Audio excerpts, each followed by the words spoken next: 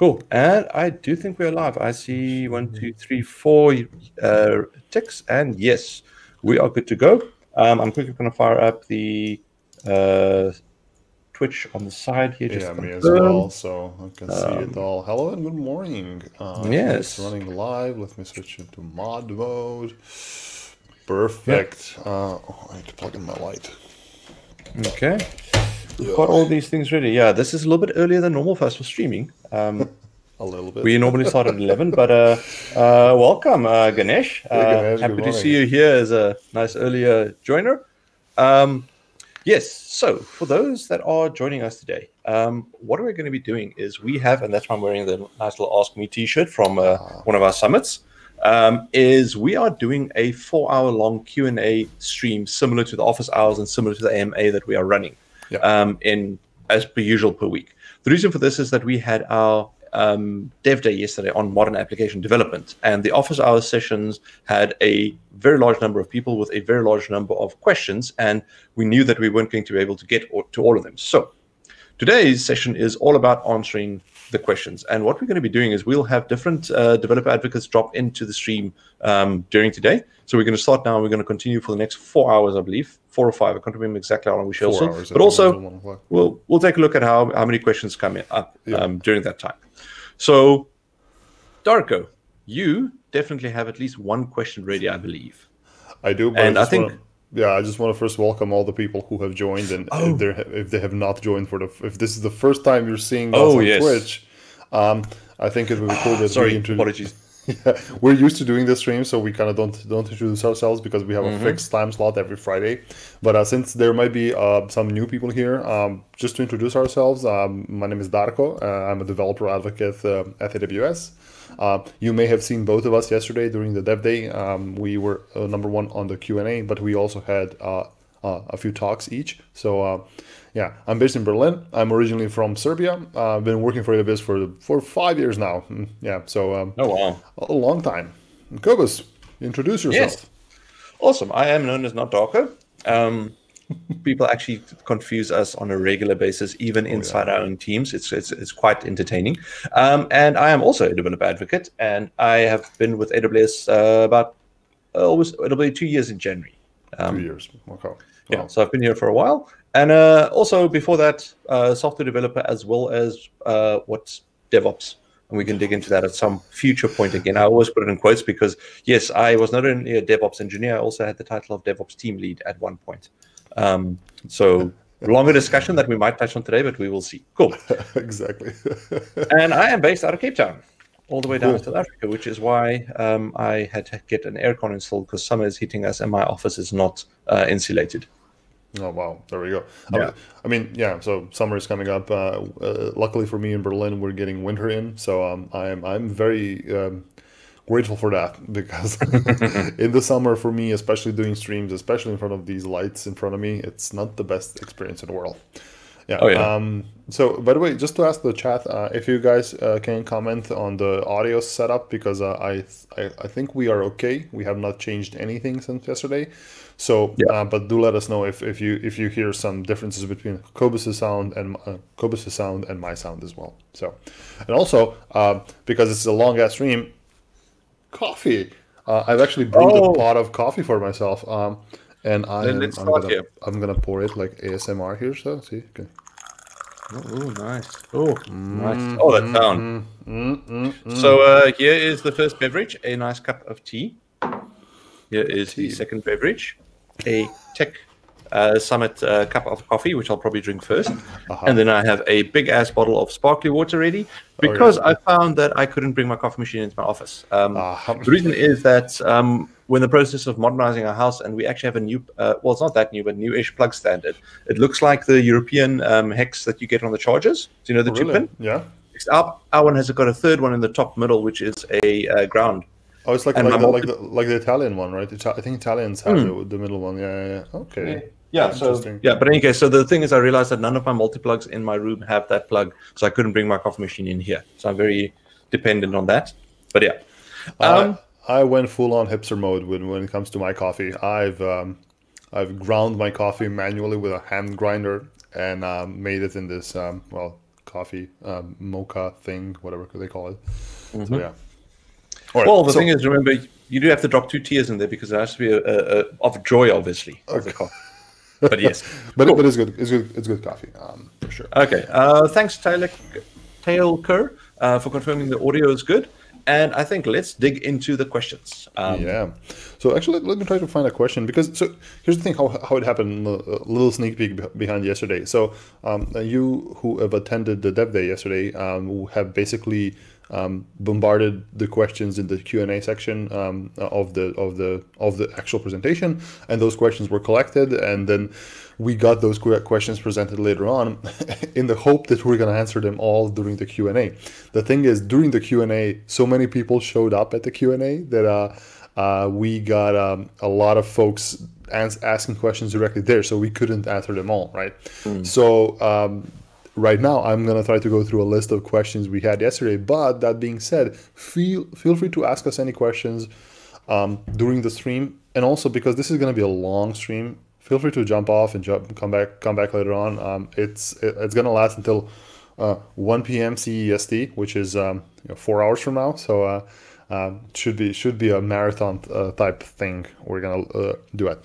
So just to kind of set the stage here, I've delivered 2 sessions yesterday. One session was on topic of AWS developer tools, or a deep dive on AWS developer tools, and the other topic was on CDK, or infrastructure as code. So I'm mostly confident talking about those things, but we're gonna try to answer most of the questions you all had during the entire event. So stand by. All right, let's yeah, go ahead. Just quickly then on that, so my one yesterday was on cost optimization for your container clusters, if you're using ECS with EC2 hosts or if you were using AWS Fargate. So yeah, and basically all the fun things around how to sorry, I just had an echo there that threw me off, around how you can use Spot instances, and also how to use Spot while not losing your service if for whatever reason the Spot instances are terminated, because that's how Spot operates. Correct. Yeah, yeah. Cool. So that's a very interesting talk. I mean, it doesn't have the flashiest name of them, but it is definitely very important that you can optimize your costs, because one of the talking points of yesterday's session was actually let me try to do something here. It was actually can I make this? Does this work? It doesn't work. Yes. Able to change the slides back. Yeah.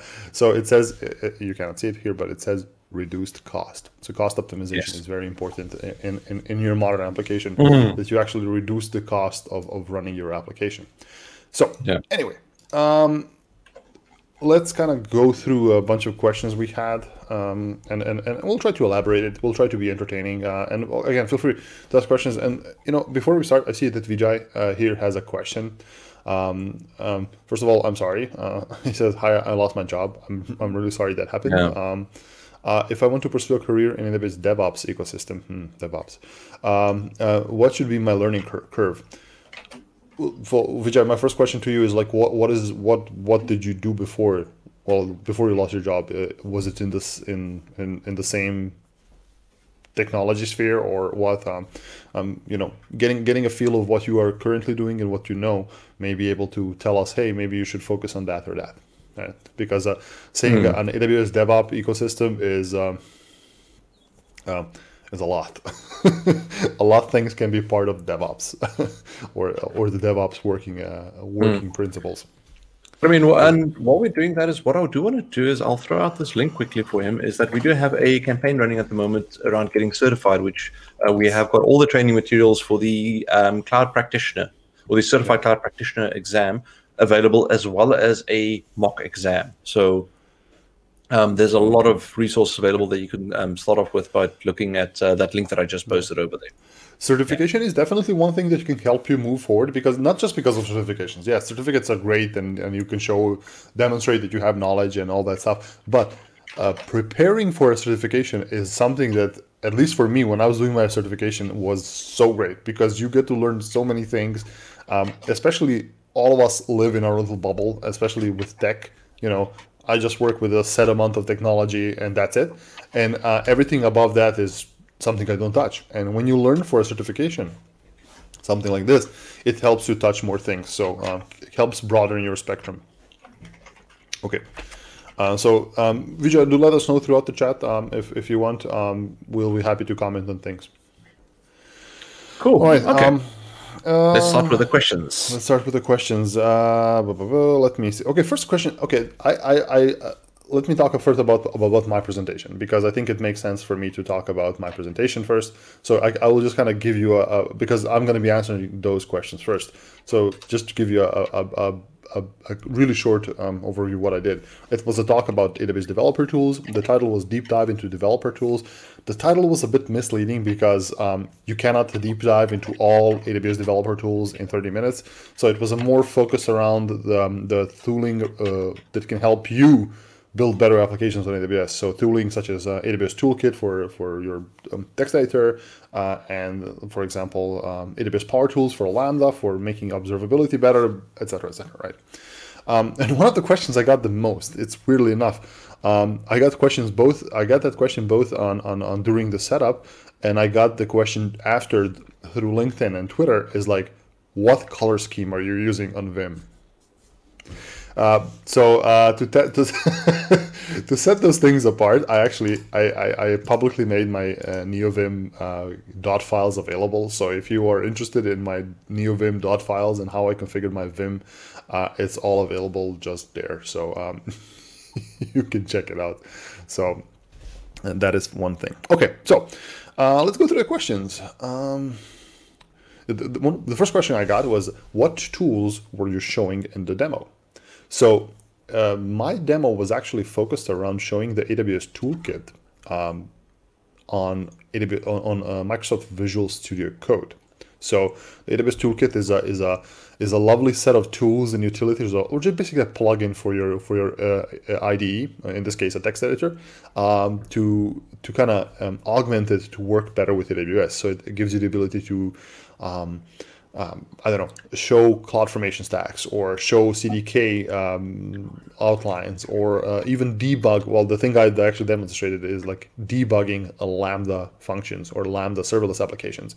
So AWS Toolkit is a great tool that can help you basically work much easier with AWS, you know, from building step functions and to debugging Lambda functions. I also showed Cloud9. Cloud9 is the online IDE of choice. So that is a very, very cool. And also, what did I show? I did show AWS Power Tools for Lambda. Those tools I played around with. And yeah, I gave a glimpse of Code Guru, and that's about it. Cool. Just quickly taking a question. Our first one here, before we dive into, I think your one is just quickly, yes, Garuna M6, this is definitely the right place to ask questions. This is a general Q&A, primarily to help with the overflow from yesterday. So we're going to be running through some questions from yesterday. So I think Darko's got the first question ready for that. But do post your question in the chat, and then we'll get to it. We are here for the next 4 hours. So please throw questions at us. Yeah. Okay, so one second, let me try to find... Yeah, I'm also quickly trying to load my sheet with the questions. Well, there's a lot of questions coming in. I mean, we're going to be trying to answer most of them. You know, well, at least the interesting ones. So if you have asked a question and your question has not been answered, let us know. One of the questions I got also regarding Power Tools for Lambda is that is it available for JavaScript?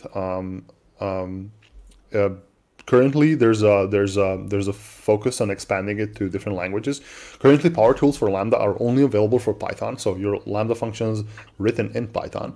But there's currently working on to expanding it to Java, .NET, and JavaScript, and all the things. So again, there's a lot of tools that are open source on AWS.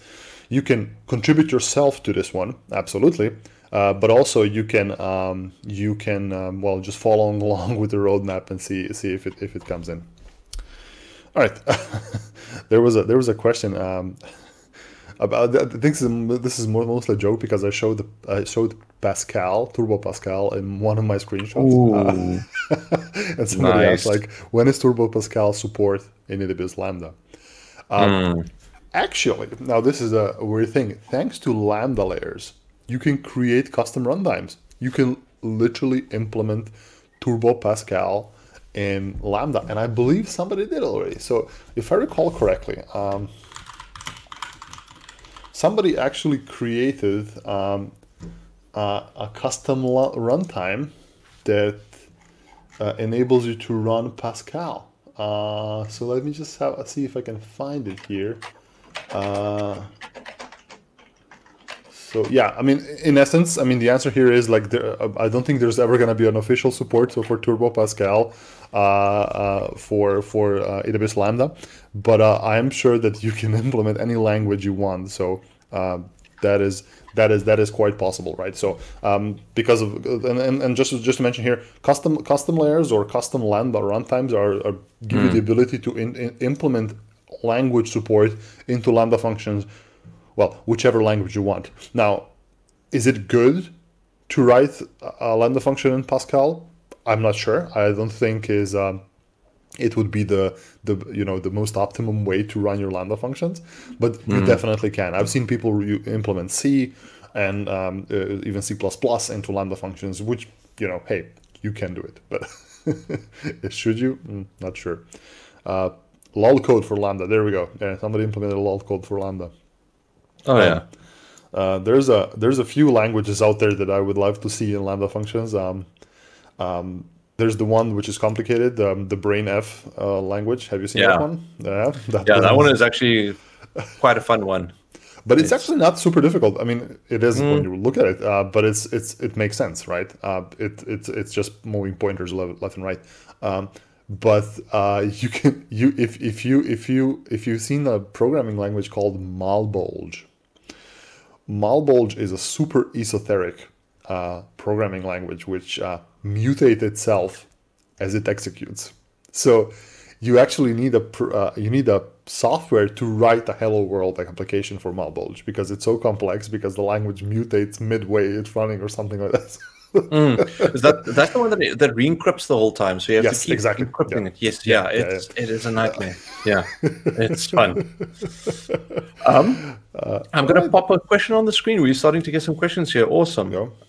Cool. Oh wow, this is a nice long one. So, amplify question around a build that uses a static site with Gatsby and a CMS, and then when they kick off a build, Amplify cancels the build because there are no code changes. Because I can't look inside the CMS to see the changes. Is there a way to force Amplify to build every time we send a webhook? I know we can, in the Amplify console, you can definitely do a build, but I'm trying to think now. So it actually looks, depending on what your source is, if your source is a zip file, I'm not sure how the CMS does it. Does it actually create a zip file, or does it do something based off of that? When it comes to a zip file, my assumption is that the Amplify actually checks the hash or MD5 hash of the file to see has it changed or not, and then it kicks off a build. If it's a Git repository, it checks if there's a newer commit, right? But yeah, it will not do it unless there's a code change. So my question here is like, if there's no code change, what are you trying to build? Right. So I'm assuming data is sitting inside the CMS, and then they pull that out with some kind of build step that actually then processes that. Okay. So I'm expecting some custom build, but please give us a little bit more info on what the build steps look like, because there could be a case that you might rather want to use code build directly instead of using Amplify's console for that. There are ways, once again, to get around that. For example, code build job does the build, pushes a code change to Amplify, or build in a step that literally just increments the version in a text file or something like that. There are a couple of ways to do it, but that would be my suggestion, right? If there's a file, if there's an artifact sitting in a repository somewhere, or a zip file, doesn't matter, just bump up the version number on that file. Just change something on it so that Amplify will detect that there has been some change. Again, it will probably just do a hash of the thing, and it will detect that something has changed. I see that Julian is sharing a Commodore 64 layer. Ooh, that's nice. I would love to see that. So again, somebody build a Commodore 64 Lambda layer. Lovely. No, I can see you dropping from the stream for technical reasons to go play with it. Exactly. Building out my basic applications. Now I wonder. Let me try to. I can copy. I can open it here. Yes. So I want to see. Is this just basic? I would say just basic is one. Yeah, it's basic. Okay. Yeah, I'm gonna just jump on to the next. You do, yeah. Okay, cool. I'll grab this next question. So basically, the question is around being a Delphi developer for 16 plus years now and want to move into the JavaScript, Angular, Node.js space. So for that, part of that is obviously learning to code that specific code language, which is JavaScript, and then using the framework Angular and Node. So recommendation there is definitely go take a look at. There's a lot of free material in terms of how to learn JavaScript. I know just offhand, Free Code Camp has got a lot of YouTube videos on that, and I think also sites where you can demo and play around with it. Definitely do that. And then also what I recommend, and I'm just going to scroll up to the link for you over here, is go have a look at that link. Which is bit.ly/get AWS certified. We currently have got a campaign where we've made all the training material available for the cloud practitioner certification, which is the entry-level one, and also a mock test. So that'll help you get started with some of the basics. Then, as a second level to that, keep an eye out for one of our awesome day. Our awesome days, which is the introduction to the cloud, so you can understand the basic concepts, how it differs from on-prem, etc. So that's definitely how I would start. Yeah, there's so many different options out there. I mean, we offer a lot of free training. One of the things that we pride ourselves is that we try to give a lot of examples out there. So Brett Gould, if you check out AWS samples on GitHub, you will see a lot of code samples of building applications on AWS. So as you are a very experienced developer, just by looking at some code will give you the idea how things are done. So that is definitely one of the things that you can check out. So there's been a few questions here as well. I'm gonna try to answer them all. So cool. I think go ahead. Let's quickly go, because I see the Garuna gave us some details. So let's quickly continue with that one, wrap it up, and then move on to other, because I see there's quite a few then coming in. Okay, so I have a lot of functions. Here we go. Hide behind this. Yes. Loves the wall text. Yeah. So I have a Lambda function which is assigned a custom task. The upper bound for running the Lambda is 15 minutes, while the task is slightly longer than the upper bound of max running time. For now, I can optimize it a bit, but tomorrow, if custom task fetches more data, that will surely fail. Is there a fix for that? Number two, is there a flavor of Lambda which can optimally customize the memory automatically based on the function? I'm a student, so apology if I'm vague anywhere. Do you? Okay, go. I was going to say, let's start with the second part and talk about the Lambda power tuning talk from yesterday from Alex. I don't know if you mentioned it in your talk at all. I didn't. The open source library that he did. Let me quickly get the link. But basically, what it is, it's a Lambda application that you deploy, and then what it does, it actually runs your Lambda functions. You give it a list of which ones to run, and it takes all the different sizes of Lambda memory that you can pick, because there is a point, I think about 1.7 gigs or 3.1, where you start getting more virtual CPUs under the hood. I'm not sure. Yeah, I think it's 1.7 gig. But in case there's a point there, and what happens is that package will actually run your Lambda with all of those different memory points, and then show you in a graph which is the optimal amount of memory. Because interestingly enough, sometimes it's worthwhile giving more memory to get more performance and process quicker, because then in total you pay less. Because remember, Lambda is processed in 100 milliseconds. And then, while I get that link quickly, Darko, the first part around a Lambda that is running longer than 15 minutes. We had a discussion on this earlier this week, I believe. Yeah, so Lambda is running longer than 15 minutes. Garuna, I would advise you here to maybe rethink, is a Lambda function right for you in this case? Because a Lambda that runs 15 minutes is very expensive. Right, so it is quite costly. Now, when you take like a 15-minute, let me just move this so we can see each other's faces. So if you are running a task that needs to execute for 15 minutes, my understanding is that this task is not something that needs to be triggered in a millisecond latency, boundary. So it can take a bit longer to execute. When I say longer, I mean just seconds longer. So using something like containers, in this case, like Fargate, ECS with Fargate, or just triggering a task on Fargate would be better because number one, it's much cheaper than running a Lambda function for 15 minutes. Number two, there's no limit how long it can run, but it will still be serverless per se because you don't have to worry about provisioning infrastructure or anything like that. You can run a container somewhere in the black mists of the cloud, and it would work. That would be my suggestion to you on this topic. Absolutely. So cool. Try to avoid Lambda functions. Want to pop it up here quickly. So this is what, and I'll pop the link now in the chat as well for everyone. What it looks like is, there we go, is this. So what you can see over here is the red line is the total execution time, but the blue line represents the total cost. Because if you execute faster, you pay less because you're running for a shorter period of time. You can see over there, in this first example, it's there at 1.5 gig, where in the second example, you can see over there, that's the sweet spot. And also think about maybe breaking your Lambda function into multiple calls, where the first one gets all the data ready to be processed, then pop it onto something like SQS, which is a queue, and then have other Lambda functions process off of that queue, because then they can each grab a message, process it, etc. So definitely take a look at that and figure out how that works. Cool. Okay, let us see. We have got a lot more questions over here. Let's go back up again. Let's start with Be Frosty quickly. Yes, we had this conversation as well. I remember now.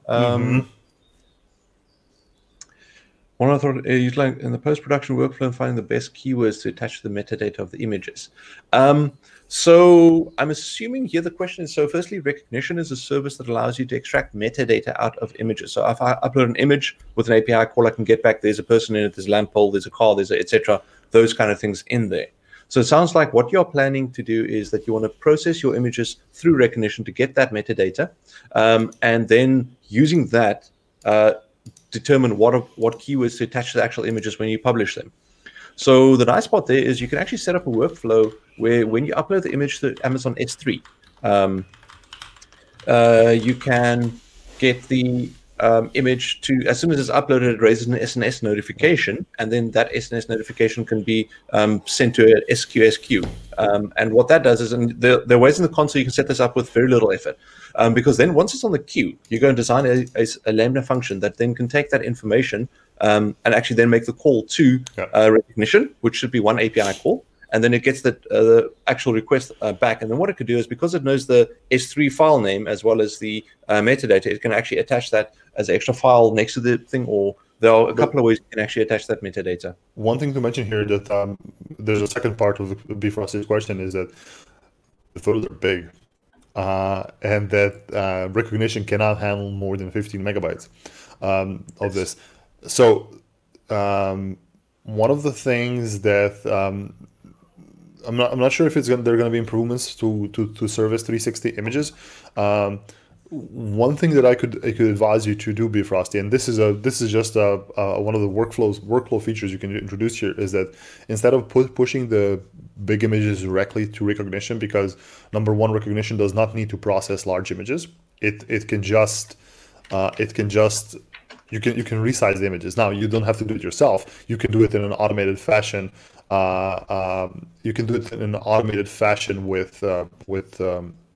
With tools such as, like, Lambda functions, maybe just resizing the images to something small, creating basically thumbnails, not even thumbnails, like something slightly larger than thumbnails, and then using that as to pass it on into machine learning, into recognition, and having that return your tags, and then you can tag the large image later on. So, okay. Quick look here. Clicking up. So we have we have a thing from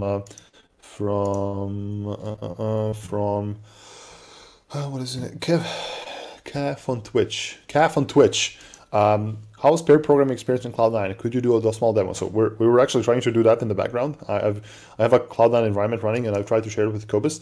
Cobus, I've sent you the username and password, and you are trying to log in. And yes, but I need the actual AWS account as well, because remember, I need to log into the account first. Yeah, account ID first.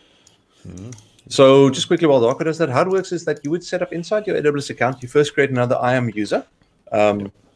and then give that IAM user the permission to actually use Cloud9. And I think there's an extra step that Dark will just cover now. We actually share it as well. And then let me just open this one up. Cool. So yeah, basically Cloud9 in this case, for those of you who do not know, Cloud9 is our online browser-based IDE. It's in essence running it on EC2 instance on AWS. So actually, let me share a screen here. I'm gonna pop my window thing. Is that it? That's it. Cool. You got it there. You can see that this is just an IDE, and as you can see here, it's running on an EC2 instance.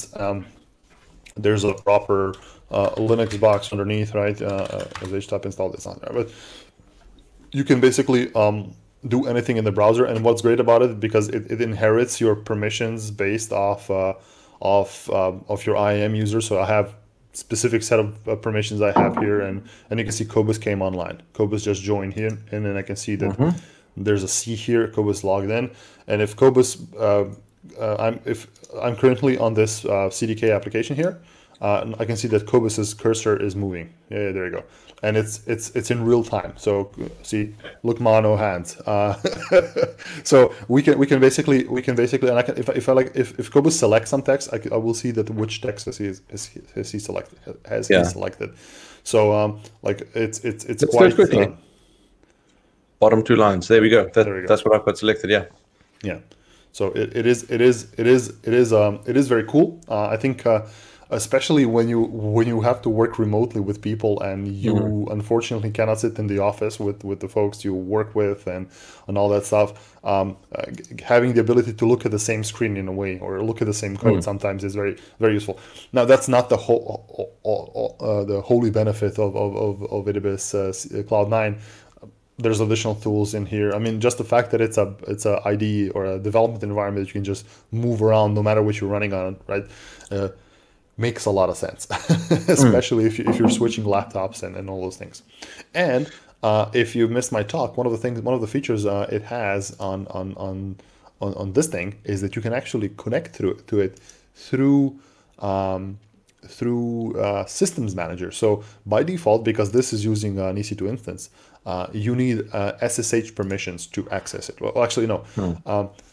It needs port 22 open towards AWS, to AWS service ports, which is fine. But sometimes people would like to, button it up a bit more. So the way to do that is basically just to run it through Systems Manager. So Systems Manager can actually tunnel your connection to it. So no port 22 need to be open.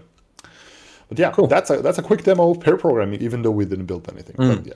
And also, just want to highlight one other benefit here is that especially if you're on low bandwidth situations, this is awesome because you open up Cloud9 on both sides, and then you can have a conversation with audio only.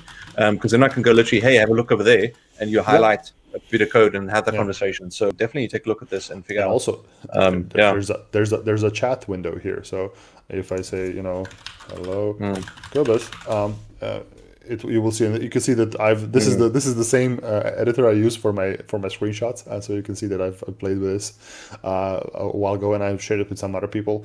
So you can do it that way as well. So it is possible to do it in such a way. So and I can also go here and see which file Cobus has open and where's Cobus's focus right now. So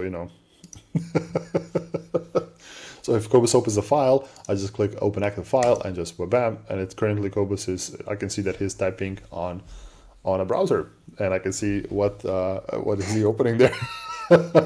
There's no links available. But it is very cool. Excellent. So we have somebody joining us. Yes, let's quickly get rid of the screen and then let us add Pa. Hi, Sohan. Hello. Hey, is my audio coming through clearly? Yes, it's quite loud though. It's quite loud though, but it is coming through quick. Okay. Maybe just to take it down a notch. So StreamYard always does something with my audio. I don't know why. One of the things I do with StreamYard has like audio processing. I disable audio processing on StreamYard because it used to twist my audio a bit. Cool. Let's quickly kick things off, and I think we can actually throw this next question directly at Sohan before we get to the legendary Rob question. Yeah. Oh, introduce yourself. Yes, Sohan, Oh, tell us who okay. you are and what are you doing here? Who are you? Thank you, Darko. I need more coffee. Hey folks, my name is Sohan. I work as a dev advocate in the AWS team. I'm in the same team with Darko and Kobus, and I'm based out of the Netherlands. So I'm in charge of the Benelux region, which is Belgium, Netherlands, and Luxembourg. So I can actually take this question. I've been in the dev relations space for I think 7 years now. So it's a good question, Bokcho. And so there's a lot to unpack. So essentially, okay, so there are two things, right? One is you need to know tech. Of course, you need to be passionate about working with developers. You need to be able to sort of understand tech and explain it well. I also think two non-job description-y type traits of a good dev advocate is slightly human. I think you need empathy and honesty. All right, you need empathy to identify with developers in order to see their journey, see the problems they're going through, and sort of really help with the product you're advocating about. And of course, you need honesty. At the end of the day, we're not a marketing team. We don't go out and say, hey, this is the greatest service in the history of all services. We just go out and sort of say, hey, this is what you can do. This is how you do something, and this is how it works. So I think that also really helps. I think the point about honesty is very important, because one of the things you will hear from us is us being very critical about AWS services. Right? So we want to make those services better. And you especially see that on Twitter, where we bash some service that it's not the best in the world, or this can be better. But we try to get those changes fixed. One of the things that I must say that because I've been working at AWS for 5 years, right? And one process or one part of the AWS developer advocacy team that I love. So you come up with a problem. You say, we have like this thing where we submit, how we call it, like service. Now, how do we call it? Like when people come to us with service issues. Spec rec? No, not a spec rec. No. Basically, it's like a feedback, customer feedback on services. Oh, right? Somebody comes to us and said, hey, your web interface change is horrible, right? One thing you have to do here, or we do, is like there needs to be an action to that. I cannot just take that feedback and say, okay, yes. One of the actions that I need to set up is basically, okay, let me get that information to the right person. And we are trying to actively fix those things, right? If you come to us and say, hey, I think this is bad, I think this can be improved, one of the action items we do is we address it. We just don't put it in a box and say, oh, I got some information from you. We actually try to chase down the people and give them them feedback directly. So trying to amplify your voice in AWS. But Sohan, how does one become one, or how does one become a developer advocate? Because you've been doing it for longer than both Kobus and I together. That is true. I think obviously most dev advocates I've met have a background in some sort of software development. It could be like a solution architect, a software developer, because you need to, at the end of the day, you are handling with a lot of code, you're dealing with a lot of tech. I think a good way to sort of do this, at least in the pre-COVID world, was to go out, host meetups. But even now you can, host Twitch streams, you can write blog posts, you can write on dev.to.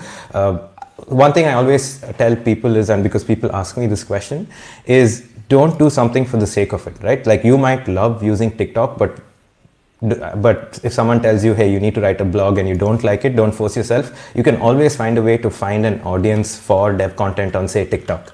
Or if you like writing, maybe, you get deep into like your own blog or medium.com or whatever. So find something that you really like and write about it, or do something about it. Yeah. Putting yourself out there, right? Because, and I think this is okay. So folks, if you are both people in chat and you guys, if you've been logged around in IT, then I've been. My initial experiences in IT, when I started IT back in the old days of 2007, one of the things I've noticed back then is that people were really protective of their knowledge. Like people were like, I'm not sharing what I know. And even my teacher back then is like, I told him, oh, I wanna make this blog where I'm gonna write how I do things. He's like, be careful about sharing your knowledge. And that was a thing back then, and I'm not sure if that was like, it's still a thing. But I think today that has switched a bit, right? I see that a lot of people are sharing more and more, just because sharing your knowledge is you're treating a thing like open source, right? You get people to help you be better at things, but you also help other people improve themselves. And I think that's a great way to put your name and face out there and potentially someday be a developer advocate for something. And I think I see a lot more companies hiring developer advocates and asking for developer advocates because selling a product is no longer just about, hey, this is the flashiest thing we have, but you're trying to appeal to all the people who are going to be using it and building it and maintaining it. So. Now, I've seen that in the local market as well, where people think that the secret sauce is the ability to provision infrastructure and actually set up a server. But yeah, yeah, exactly. On that topic, I want to just add this because Bokyo is coming from a region. Bokyo is from Macedonia, and I come from the same region, and I know those kind of people. I work with those kind of people, and one company I work for, and I know this was a joke.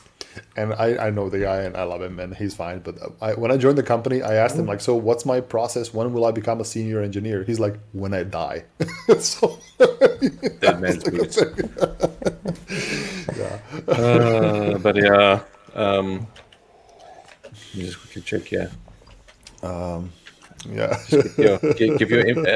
Can I put that on screen, Darko? Or is it, okay, this is actually. I saw this recently, which is I was hilarious. It's a good interview question. So that's the fastest way you can become a senior developer. Yeah. But I mean, I also had that when I was young. I wanted, when do I get the senior? Because I want the title. I want the title. And now it's a thing. It's important until you get to it and then pass it. And then you realize it's all about what can I offer people and what can we solve together than the title. But it's hard when you haven't gotten to that point yet. Yeah, exactly. Yeah, I agree. I mean, and I think sharing knowledge is very important between us. And you'll see one of our jobs is just to share knowledge. We share our experiences and knowledge and with you, and we keep on learning every day, right? And we share what we learn from other people. So that's a great, path towards being a developer advocate. Yeah. Cool. Just want to answer a quick question here from Danny T because he asked it a while ago. Is Fargate included in the free tier? I believe so. Fargate has a free tier offering of something.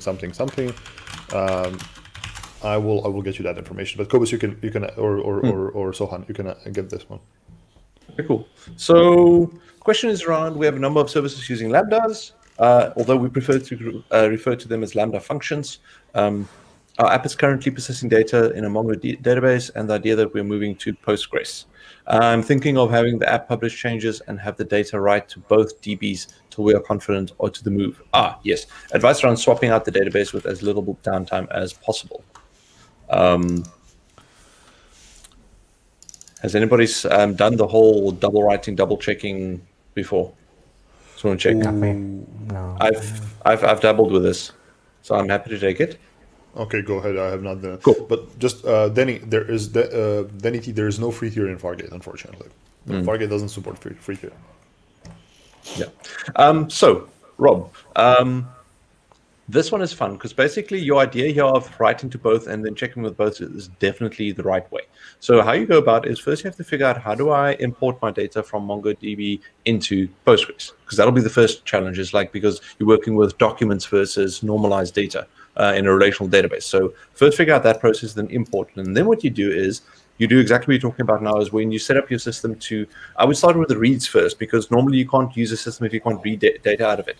And you build the database layer or the data layer to connect to the Postgres one and actually read the data. And then in your service call, what you can do is you make the two calls, and obviously at that point you're returning an object or some bit of code or a code representation of the data.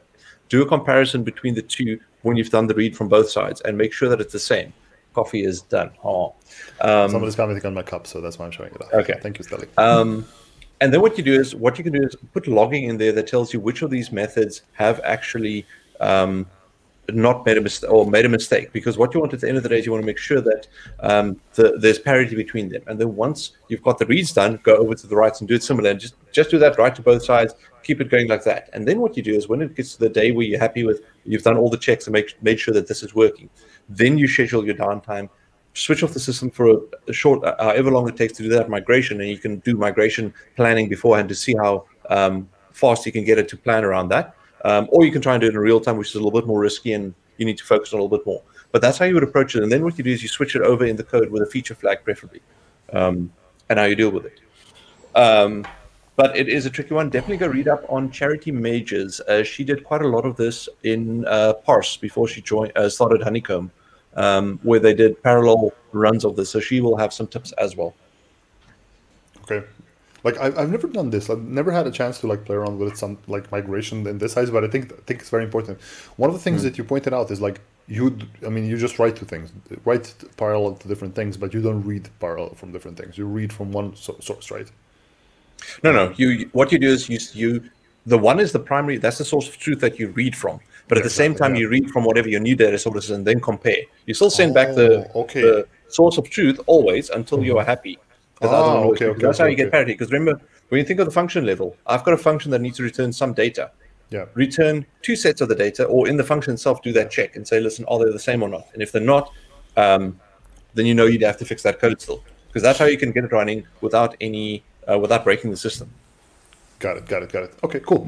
All right. So we see a comment from Stelly that he says that I look older. You're making me happy. Yeah. There is, just to put it in context, almost a decade difference between the two of us. So thank you very much for that. I will appreciate this on my get off my lawn day later this year. So how old are you? I mean, if you don't me asking, you look very young. So. Okay. I'm 33. Oh, okay. So you're just 1 year older. Oh, okay. I'm going to chase you both off my lawn. Come on, kids, go back to school. Your parents know you're here. Yeah, Cobus are like, in my day with computers, Yeah. Well, literally in my day when I started, we had relational databases and flat files. That was the database options. There was no Git. Wow. There was no cloud. Just saying. I always go by what was the first Windows. I come from a Windows world, but what was the first Windows Server version you worked on actively? And for me, it was 2003, right? And that was after 2008. So, but I've never worked with NT, for example. I've not even had a chance to work with it. Or, Linux. My Linux experience came way after. So, for all people out there who have started with Windows, right? And you think that you cannot change to Linux at all.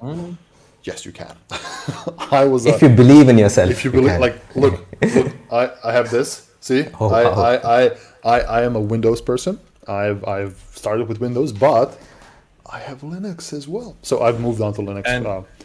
And what? Be very careful, because when Docker does this, you get Windows. you get WSL2. You get WSL2. Oh, I need to reach out to Hayden about that joke. Man, I remember when I was in school. I was in school, and it was a thing to go for computer class. I was quite young, and you start off with something simple like HTML, and you play games on the side like Dangerous Dave, and suddenly they throw in Windows NT server, and I'm in 7th grade. What is this stuff? Why am I doing this here? So I have used Windows NT though, little bit. We had Windows NT in school, but never actively used it. I had Windows NT installed, but never had to maintain it myself. But apparently Windows NT for its time was the bee's knees, as they call it. So yeah. I mean, I remember running Windows 2000 as my desktop for quite a while, because at that point, in terms of what I did, it was better than, I can't remember if it was 98 or Windows ME. But 2000 was just more stable and more features, was a lot of fun. Yeah, Windows 2000 was built on NT technology, right? So it's basically what Windows XP is. That's why Windows 2000 and Windows ME existed at the same time. Windows ME was built on Windows 98 or on DOS. So for backwards compatibility or something, and then it was on failure, right? So they basically moved on to NT. So Vista. But I mean, I was a fan of Vista as well. Yeah. So just quickly on the tattoo side, the other fun one that I've seen is a tattoo, and it's one of those I would love to get a tattoo of these kind of things, but I don't want to copy someone. Is that they tattooed the classic fork bomb on their arm as well. One of the persons that people I worked for was in security, and he had the SHA hash of the number 0 or something like that tattooed on his back or something like that. So cool. Folks, please feel free to ask us questions in the chat regarding the technical contents. Sohan, what was your talk about yesterday? Mine was a little I'd say very niche, but it was offline first and real time in web apps using GraphQL. Okay. So to be honest, I like the content, and shout out to my colleague Seb for whipping up the demo and stuff. So essentially, for real time, a lot of people have used WebSockets for the longest time, but and GraphQL has subscriptions, and now Amplify has this thing called a data store. So you can actually write to a local data store, which takes care of a lot of things, including conflict resolution, auto merging, and a lot of that. So it was a deep dive into all of that stuff. Okay, that's a very interesting topic. Yeah. It's super niche, but I thought it was interesting because if you're working on some of that stuff, I thought there is insights there, right? Yeah, and mind you, this thing, the Dev Day, is a very technical topic, right? It's a talk, it's a session of talks we do on highly technical topics. So it's not an introduction to X or Y, Z. It's let's deep dive on whatever Sohan said. I don't know about that. That's kind of a thing. Do you have any interesting questions from the people regarding your talk? Maybe you can regurgitate it. One of the things that we found that is it's okay, always good to kind of repeat the questions people asked you. So for the sake of folks listening here. Yes, I think the question we got asked the most: will this presentation be available on? Yes. It will. Yeah. So one interesting question, which was actually a question for Seb's talk, which I don't know the answer to, but someone asked me this later, is if in Cognito, if you're using multiple federation providers, can you merge the two? Like if I log in and say I decide to log in through Facebook one day and then through log in with Amazon the next day, can I merge those identities into like a single user? Okay. I didn't know the answer, so I was in fact, yeah. Okay. My gut feel there would be yes, but you'll have to add some custom code. Yeah. The reason being is that part of that overflow is that you do get access to the email address associated with the third-party provider. If I remember correctly, it's been a few years. Apologies, like literally a few years, and then you can compare the two, because I've done this on other systems as well, and I remember poking on, but honestly, this is like many years ago, so I'm fairly certain you can do it, but you will have to do some additional processing behind the scenes with Cognito to line things up, I think. Oh, there's a comment Arkan just made on sign up trigger. There's when you use Cognito, and so when somebody signs up, you can have a trigger. That's the beauty of Cognito. And I have a friend, one of the user group members, user group leader from Montenegro. He did a whole blog post on how he did. No, he didn't do a blog post, but he was telling me about how he did a lot of magic with Cognito and events and triggers and those things, because you can do a lot of things based off of those. Basically, trigger lambda function to do. Good to know. Good to know. Yeah. Cool. All right. So there's a question here from Bokyo again. Bokyo, what is your opinion on AI ops and together with AWS for the future? So I've heard this question before. It's somebody likes to insert AI or things into DevOps.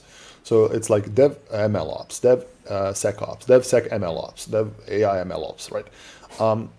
Now my question here is to you, Bokyo, is are you talking about introducing artificial intelligence to help you with operations? Or are you talking about operations on AI services or workloads or whatever, right? Because those are two different things. There is DevOps in machine learning workflows, right? So machine learning is still code, so you need to process it. But if you're talking about automating operations with AI, first one, okay, automating operations with AI. All right. Yes. So my thought on this is that there will be a lot of augmentation, and when I say augmentation, I mean there will be things that are gonna they're gonna be services that are gonna help you run operations with AI. I don't think there's gonna be a service that's gonna operate things based off of AI. That may be a bit difficult to kind of wrangle, but having things that will automate some things, maybe detect or be smarter about detecting events or reacting to it, could exist. Right? So I don't know of a service yet, but yeah, there are already services like that on AWS that react to certain things. So on the one is on the security front, there are some of our services that do the anomaly detection based on previous activity that uses the account's activity for machine learning. It's that it's not inspector. It'll take me a few minutes just to remember the actual service name. But then also we have got the cost optimizer. There's a new section in it where it actually uses machine learning and use data sets that we've gathered. I don't know how many million data sets based on, so it takes into account, do you have spikes over the weekend or certain weekdays and things like that? And using that as part of it actually does that detection and tells you, well, this is the right sizing of the instance that you need based on past usage on your account, based on data sets that we've seen with other usage patterns in EC2. Yeah, I agree. And like if you want to look like AI or ML being part of operations or DevOps, is that there is the, what is it called, code guru, right? Code guru helps you uses AI to basically proofread your code. So it's like autocorrect for your code, where it just has a look at your code and says, hey, is it better, could be better, and those kind of things, right? So that was kind of a thing. Yeah. All right. There's a fun one from Stigs Wastikan around Firebase versus Amplify. And I think the way to approach this question is not, because in general, we don't prefer doing like side-by-side comparisons, because that kind of feels like you get into a fist fight in the mud, trying to, ooh, that one's crap because of this. It's literally not the way how we approach this. But what I can say in terms of is that Firebase, I believe, is quite a bit older than Amplify. So just from that perspective, I'm assuming there are more people that, or people that have been using it for longer than they have for Amplify. Now, obviously, Amplify is more than just a database, so it's a little bit also apples and oranges. The reason is that Amplify is a framework that helps you build applications from a task-based view. So I want to create an API, I want to create a front end, I want to create a static site. So it focuses on that and it's got a very rich framework in CLI. So when you go in the CLI and you say, create me an Amplify app, it takes you through this little text wizard that asks you, what are you trying to build? What kind of backend are you trying to build? What kind of persistence, etc. So it's not just a database / event store. It's an entire framework with many things in it. And also with Amplify, you can build, like I said, APIs. You can build front-end applications, Vue, JavaScript, Vue, React, Angular. Yeah. You can even do mobile apps. So it actually integrates the AWS SDK into your applications and makes certain tasks, like syncing data from the mobile app into whatever persistence you have in the background, like 1 or 2 lines of code. It wraps that abstraction away from you quite nicely. And on the mobile side, it does iOS, Android, and we recently put the Flutter version in preview. So you can play with a lot of things. So it's, just, you can read up on that. Yeah. So it's, I also think Amplify, so I haven't used Firebase much, just FYI, but Amplify comes with a lot of best practices sort of built into it, right? So like Kobu said, there is a setup wizard, and you have to just choose the options, and it takes care of a lot of the best practices of web and mobile development straight out of the box. So you don't have to do all of that extra stuff. I think that's a great feature as well. Yeah, and I haven't had a chance to check out Firebase, but Amplify is kind of like, check it out. I mean, you make the comparison. That's what the best tool is the one that you can use the best. So, so there's a comment or basically a request from Yedor. I just want to address this. Yedor basically asked us if we can address an issue with Amplify and Cognito about some sensitive information. So Yedor, we're going to be looking into that, and we're going to try to get that information to the right people. Luckily, there is a issue already open on GitHub, so we're going to try to push that thing a bit more. So I've taken that as a note for myself. Let me just copy paste it somewhere. I want to make sure that I have a note for me. Cool. Excellent. So one more. What question? Kaon, are you guys excited for the new changes in Lambda? No more logging to CloudWatch. Kaon, are you talking about the extensions, the Lambda extensions? Yes. Yes. I must say that's a pretty great feature. Lambda extensions basically give you the ability to implement third-party tooling into your Lambda functions, such as logging ability with Datadog, with Dynatrace. You can do credential management with Vault, with app config directly. So you create these extensions that plug into your Lambda function and provide you some additional functionality, which was quite difficult before. So I must say that's a really, really neat feature. Cool. We have another friend joining us. Boom. Welcome, This is becoming a party.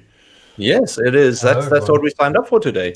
So welcome to you, Steve. And this time on the third time I'll remember it. Steve, introduce yourself quickly. See, I've now had my third coffee. I'm ready to go. Yeah, so I'm on the developer relations team based out of the UK, which is why I just joined, because I don't do anything before 9 a.m. So apart from like run around with my kids, and try and get everyone out the door so that I can do stuff like this. So yeah, I'm on the team in the UK, focus a little bit on, security, serverless, talk a little bit about everything. So yeah, happy to meet everyone and answer your questions. Yeah. Maybe you can tell us, Steve, about your talk yesterday, or talks. What did you do? Yeah, so I did 2 talks at the Dev Day yesterday. The first was on the title, I'm paraphrasing, the title was something like Scaling Cloud Security Automation or something. So this was focused on how to automate your security operations across your AWS environments. So that was the first talk. And then the second talk was on least privilege, so identity management and the principle of least privilege as well. So 2 kind of security focused talks. Now, because this stream here is, we have Kobus back. Kobus, why don't you introduce yourself? Kobus, why don't you introduce yourself? Who are you? What are you doing here? I had a phone call and I just almost threw my phone because it's one of those automatic robocalls. Hi, would you like to? I'm like, "Bleh." Do you get those things in South Africa? It's newish. It's just quick segue into this. We've gone through the interesting phone cold calling, selling product things for a while now, where initially it was from blocked numbers. So basically it turned into, if you saw a number that says blocked, you would never answer because you knew it was going to be spam. Then they realized that doesn't work. So then they went into, let's start using random other numbers. And then some people started using, there's an app, I can't remember what it's called, around that tells you, this is that number. So then they started rotating all of the numbers. Then they realized that in general, people were starting, it was a very low hit rate. And then they went into robocalling. So now we literally get automated messages, and you could always hear, because there's a delay before the recording starts playing. So you're like, neat. Yeah. Okay. So cool. Steve, sorry. One of the things I wanted to ask you, Steve, about your sessions, because this is a stream about us answering questions from the audience. But sometimes people can be shy, and don't be shy, audience. Ask us questions, please. But also, you can feel free to ask us anything about yesterday or whatever. But Steve, maybe you can tell us one of the interesting questions you got regarding your sessions yesterday, and maybe an answer to that question. Yeah, so I was actually on the office hours yesterday for one of the tracks, which one of my sessions was in, but not the other one. So, I guess. Well, it is an interesting question. It surprised me. Maybe it meant I didn't do a great job at the talk, but I use EventBridge a lot in the security automation part. And one of the questions I got was like, what is EventBridge? Why is EventBridge so important to kind of security automation? So I thought that was quite interesting because, and it's worth touching on because I think EventBridge is one of the coolest services we have. You can think about it from an application integration perspective. You can think about it as, loosely coupled microservices and asynchronous, processing of jobs and that kind of stuff, which is great. But in the security world, it's great because you want to be able to react to events. And that is ultimately what EventBridge allows you to do, is bring events into the bus and then react to them. So for the context of people who didn't see the session, I did a demo where I took so AWS Security Hub is a service where you can collate all of your security findings across multiple different AWS services. So things like guard duty alerts, etc., come into there. In Security Hub, it has this ability to configure what's called a custom action. And this is like a human-initiated remediation or a human-initiated action. Yeah. So imagine your SecOps engineer is sitting there in Security Hub. They see a finding, they can select it and then trigger that action. What that does is it sends an event to CloudWatch Events, is what it says. But for those on the stream, CloudWatch Events and EventBridge, exactly the same thing. Yeah. So you can use them kind of interchangeably. So those events, when a SecOps engineer or whoever's in Security Hub triggers that event, it goes to EventBridge. Okay. And then you can define rules and triggers to go and do it. So it's a really kind of cool way to integrate, some of your security findings and some actions to other AWS services. In this case, I was triggering a Lambda function that isolated an EC2 instance that was causing suspicious activity, put in a security group with no access.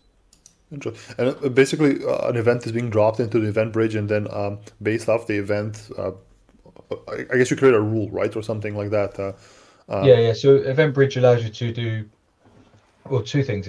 So in this context, it's a rule with a pattern. I forget the terminology. Filter pattern or pattern. It's basically a pattern matching on the JSON, right? So the JSON event comes in, and you define this pattern that you want your event to match to, and then on the other side of Event Bridge, you can also do scheduled events. So you can use like a cron type syntax to schedule these triggers. But in this case, we're actually taking an event and matching the pattern and then triggering a Lambda. In this case, I'm triggering a Lambda. You could send that data to a fire hose. You could send it to CloudWatch logs or something. You could just dump it in S3 through Firehose, for example. You could send it to Elasticsearch or something for further analysis. So it's not just about triggering serverless functions. It's about doing something with that event and triggering something. Can a step function be triggered from or a step function? Yeah, can a state machine be triggered from Event Bridge? It's a good question. I need to double check. I haven't done that personally, but it's a good question. You should be able to, because Event Bridge can go directly to Lambda function. Lambda function can then do the triggering for you. So I can expect that to be. You can always do things with Lambda, right? Yeah. I mean, Lambda is the what's it called, the Pratley Patty of coding, because it's so lightweight. You can just stick it in everywhere to fix any problem almost. Cool. Thanks. Yeah, but I think you meant natively. I'll have a look into that and update shortly. Yeah. But you can definitely get events. So there's one thing about Event Bridge, right? So it has a default event bus, and without you doing anything, all of your events are going to this event bus from tons of AWS services, right? So events from step functions are going into that event bus, and you can create rules on and filters on them, which is great. Okay.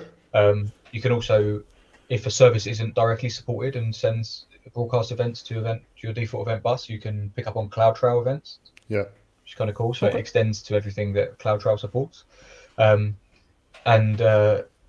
So on that side of it, there's a ton of support. And we also have this partner integrations. There's a bunch of partner tools that like PagerDuty and people like that integrate with Event Bridge as well.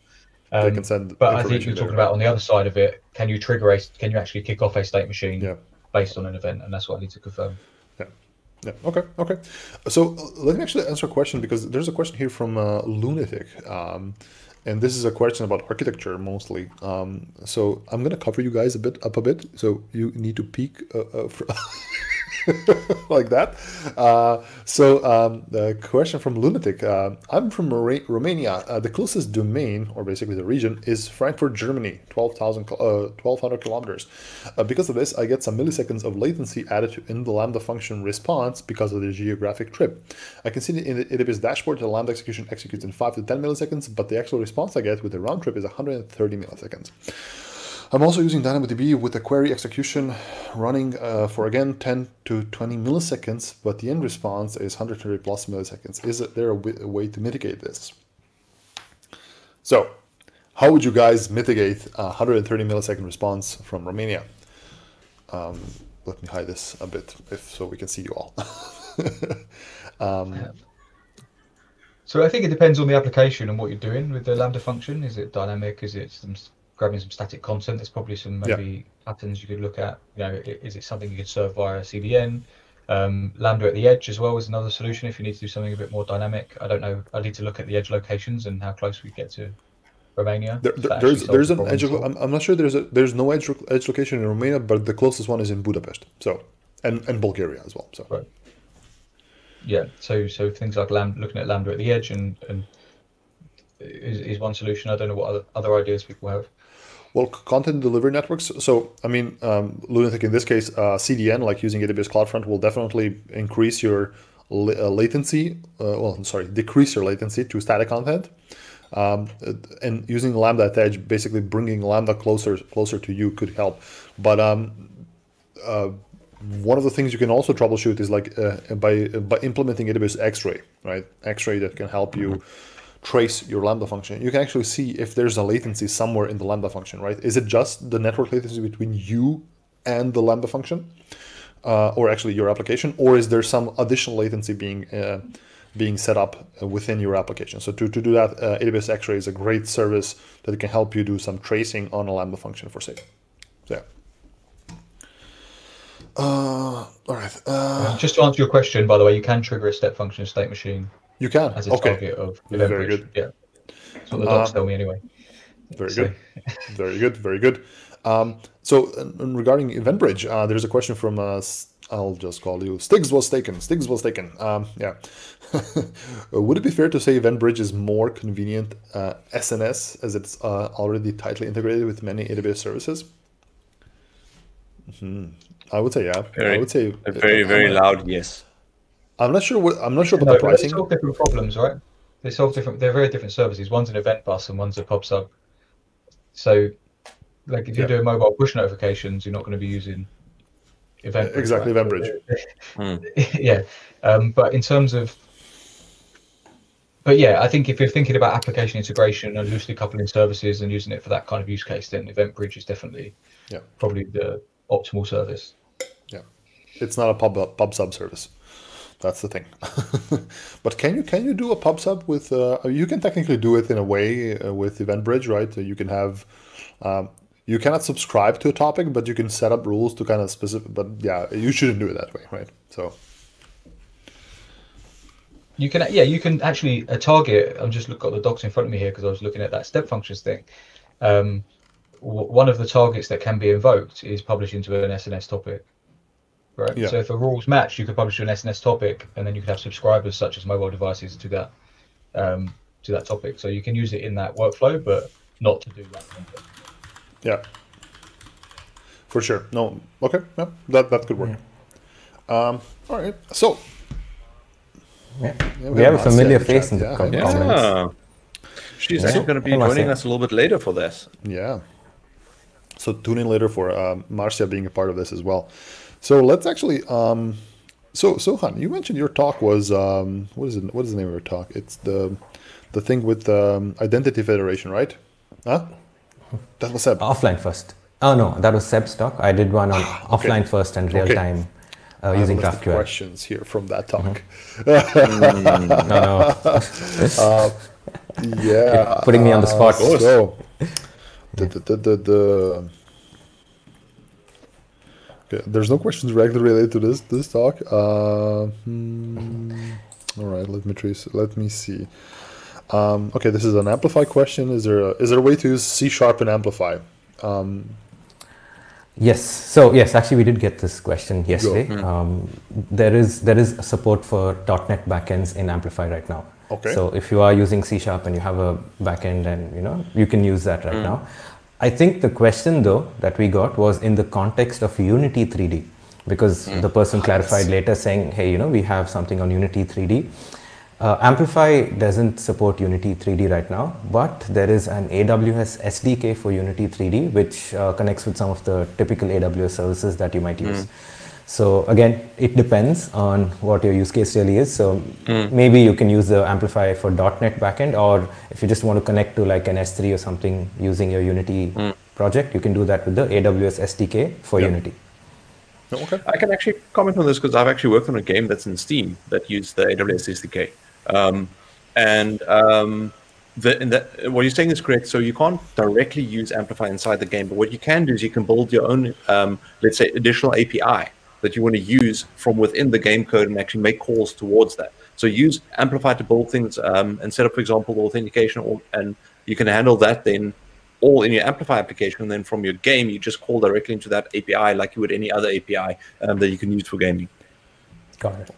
Okay. But did you use like the AWS SDK for like the game engine? Was it Lumberyard or? No. We just the raw. So we built in integration into an S3 bucket to dump some stats for us. Okay. This was many years ago. So this was I think Lumberyard didn't exist then. Oh, okay. Yeah. Okay. What game did you build, Kobus? This is news to me. Ooh, it's one of those you can ask me offline. It was an interesting project. I helped out over weekends. So it wasn't even a paid job. It was literally like I went in and helped them with some of the automation, some of the code bug changes, things. It was a port from a classic Nintendo game to a PC version of it. And it was interesting for a number of reasons. One is going from a square screen into widescreen aspect. Yeah, and also game development is a lot different to actual normal code development. It's very, very, very different. But it was a lot of fun. I enjoyed it. I learned a lot. But yeah, I'll tell you offline about the game. It's one of those. I'm not 100% sure if I'm allowed to say that I worked on it. I've got it in some places mentioned, but not too publicly. Okay. Yeah. All right, so let's actually address the question from Ganesh. Ganesh asked, let me just cover you guys up. Oh, no, okay, perfect. I missed the local development tools talk. I need to go back and watch it. Okay, so it was my talk and you were watching Chris's talk. Chris had a great talk about microservices. So any high-level thoughts on where were we going with SAM, CDK, etc.? Do you mean the development path of those things? Where are they going? If that's so...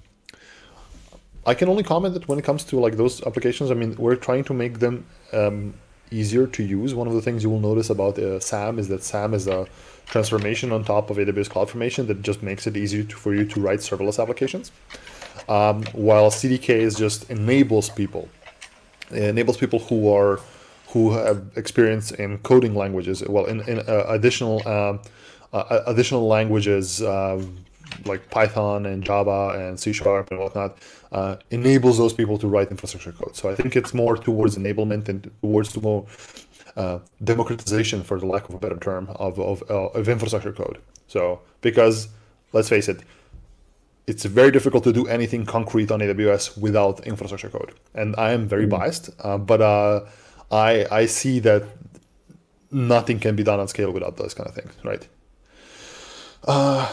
And just quickly on that, I just saw here in our internal chats confirmation that we are sharing the on-demand versions of the videos today with all the customers. So if you attended yesterday, please keep an eye on your email. Yeah. You will receive it during the course of the day. Obviously, we can't send out all of the emails in one batch. They slowly trickle out, but keep an eye on your inbox. Yeah. Okay. All right. So guys, Steve and so on, is there something you would like to address on yesterday's talk, something that you would like to follow up on? I mean, we all recorded these talks a few days back, or a few weeks back, or maybe just a couple of days before. But is there something you would like to like an addendum to your talks that you would like to add? Sorry, I was on mute. Yeah, Steve, go ahead. Okay, just one thing. I mean, I did a talk on least privilege. We didn't touch on it when I was just talking a second ago. So, which was basically around how users should only have privileges for short-lived periods of time to do only the things that they should be doing. Okay. Both users and systems, right? So it was really a talk about how to use assume role effectively in IAM to assume roles, rather than give permissions directly to users or groups.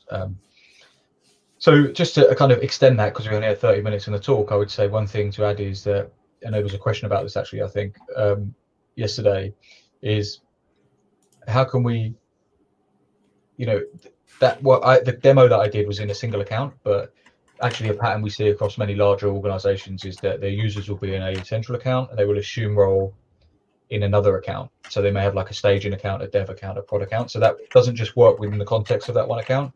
That worked across account as well, I guess, would be like an addendum to add, and that's a pattern that's very popular in our kind of enterprise and large scale customers. You're on mute? I'm on mute, sorry. And it's not even the StreamYard mute, it's my button mute here. Thanks, Steve. All right, Sohan, is there anything you would like to add to your offline talk?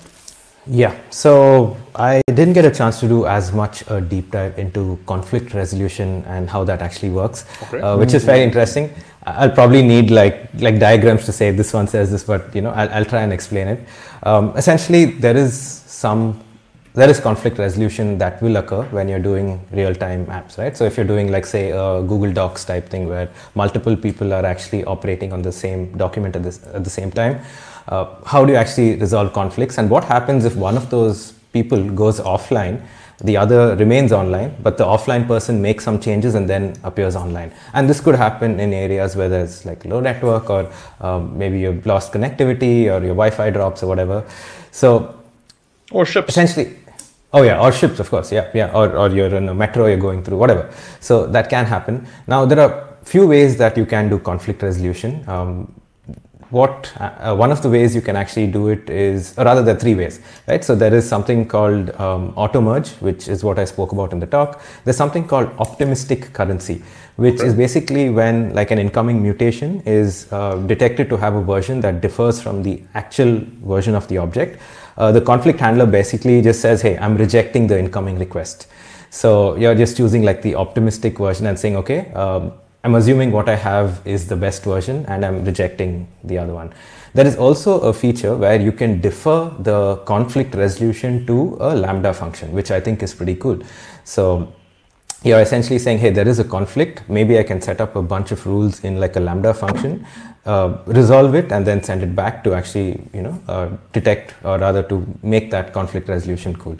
So I thought that was like an interesting way. I spoke about a lot about the auto merge feature and how that works, which is basically say there is user Kobus and Daco. You know what? I'm not going to use two of your names because people are already confused. I'll say Kobus and Steven. So Kobus and Steven, like Kobus makes a change, both are online. Steven gets the latest update. Steven makes a change, Kobus gets the latest update. Now, suppose Steven goes offline and he makes a change, and he makes two changes, right? He changes someone's age in like a record. Daco, oh God, Kobus. Well played. I must say, well played, well played. I was reading your names anyway. You got me there. Okay, so and I've lost my train of thought. Thank you. Oh my God. We're making two changes. You were saying if Steve goes offline, yes, and makes two changes. Yeah, and then Kobus is still online, is making a change, and then Steven comes back online. There is something called auto merge that happens. So basically what happens is Kobus's version is taken as the as the actual version that everyone gets, because he was online and Steven wasn't. And how this works is using something called a monotonic counter. So every change, there is a counter that is incremented automatically by Amplify, by the data stored in Amplify. So I know that sounded very confusing. So just watch my talk on demand, I guess, to make more sense of it. But yeah, that's the gist of how things work. I mean, I think that's very important, right? Conflict resolution on offline applications is, for me, it's very complex, right? When you think about it, if I would build it myself, like I really wouldn't know how to do it. Like how would you handle those things? And I think that's where the complexity comes in. Mm-hmm. I mean, I think the challenge there normally is like if it's a conflicting change is the big one. Because I mean, if you look at two different changes, if I change first name and you change last name, then those aren't conflicting changes. So you can just merge them in. Yeah. It's when we change the same field and we do have timestamps, because remember, because you're offline, even a timestamp doesn't mean it was the correct time, because the system could have been skewed or something like that. And I think the most fun example of this that I know of was at a DevDay's open space actually discussion. I know, Darko, we spoke about this a while back on one of our other sessions, where the one person started asking questions about, let's say you are working on an error-gapped system that only is able to sync every 6 to 9 months, and started describing, and then randomly someone else in the audience or in that group specifically was like, which submarine system did you work on? And we're like, well, I did work with a customer who did a lot of so they have ships, like let's call it that way. So they have ships and they can sync their data once a couple of weeks. So basically they don't have satellite communication, at least not with AWS. So they can only, once they come into port, that's where they sync all their data. So yeah, that's like again, a very much an air-gapped system or a water-gapped or whatever you like to call it. Yeah, the talk had something interesting about something like this with scale, right? So say, you have a ton of ships, each of whom can sync whenever. Now, all of them are making these different changes. Sync, oh my God, yeah. Could have phrased that a little better. Yeah. What are you thinking about? Yeah. Yeah. So essentially, there are it's called again, pardon the pun, but delta sync, in the sense that the base table isn't updated every time. There is another table which actually keeps track of all the changes.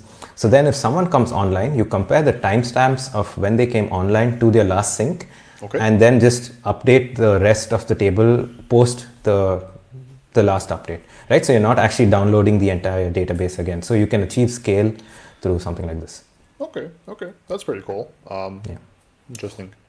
Cool. Okay, so a few more questions here from Ganesh. Are folks adopting the metadata 2 service? Just wondering, as it was going to add a lot more security. I haven't checked it out, but yeah. So basically what it boils down to is you now need to generate a token before you can get the additional information out of a metadata service and the additional capabilities in it. And I've seen some people play with it, but I actually don't have any hard numbers on whether or not people are actually using it yet or not. So just for those not familiar, the metadata service is a HTTP service that's deployed on each EC2 host that you can do, and it's got a fixed IP. So on that machine, if you make a call against that IP, you can get a lot of interesting information about the instance. For example, the AMI that was used to spin it up, the security groups, the IAM roles, networking information, like a whole host of things. And we've released a second version of that, which, because previously you could just make the call command and get that information, where now there is a step where you actually have to generate a token first, and once you have the token, you can actually make that call.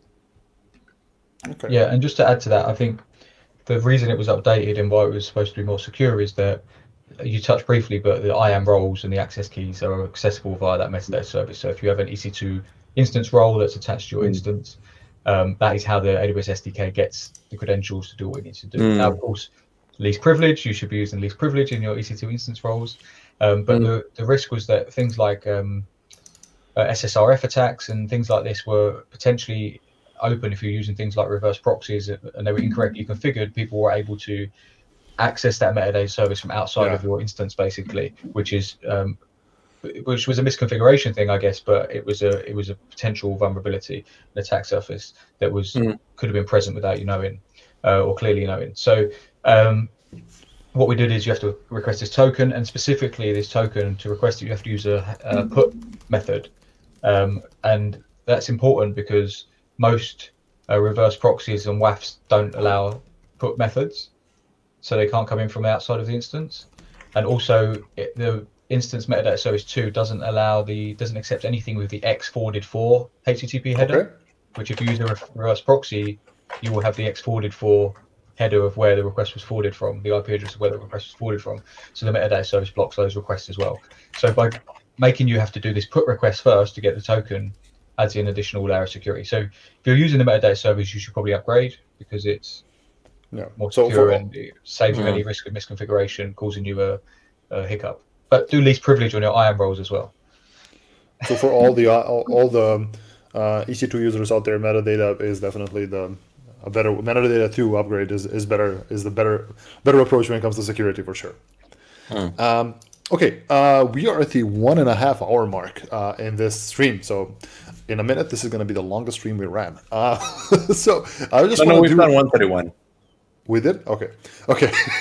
So just let me do a recap. Let me do a recap for all the people who are joining, who have not been here since the start. This is a stream where we, basically this is a 4-hour long mega stream. We're going to be streaming this for the next 2.5 hours, so until 1 p.m. Central European time. And this is a stream, basically a follow-up on yesterday's Modern Application Dev Day. So if you missed it, yesterday we had a Modern Application Dev Day online, which was a virtual conference where we had 12 sessions across 3 tracks where we talked about deep dive technical topics regarding modern application development. So we have a few of us here who have spoken during that session, and we're going to go ahead and answer questions from you in the chat. So feel free to ask us any questions in the chat. And also we have a range of questions from yesterday we're going to try to address today. So if you're interested in any of this, please please follow along. Excellent. So all right, let's actually address a few questions that have came in to the audience here. Yeah. Okay, I'm going to drop off, folks. I have a webinar, but I will join back. Thank you, Sohan. And see you later on. Yeah. See you later on. Bye, Sohan. Bye. Okay. There's a question from Lev. Lev has claimed Cloud9 be used for pair programming. Maybe Lev, you missed the beginning of the event. Cobus and I actually demoed Cloud9 live. Yes, it can. So you can do pair programming with 2 people or multiple people within the same editor. Cobus, are you connected still to the? Give me a second to confirm. Yeah. So we can show this to you if possible, but so. This is how a Cloud9 editor looks like. I'm currently logged in. I've shared this environment with Cobus. So Cobus has permissions to access it. If he joins here, you will see like a pop-up on this right-hand corner. And there we go. Cobus has joined.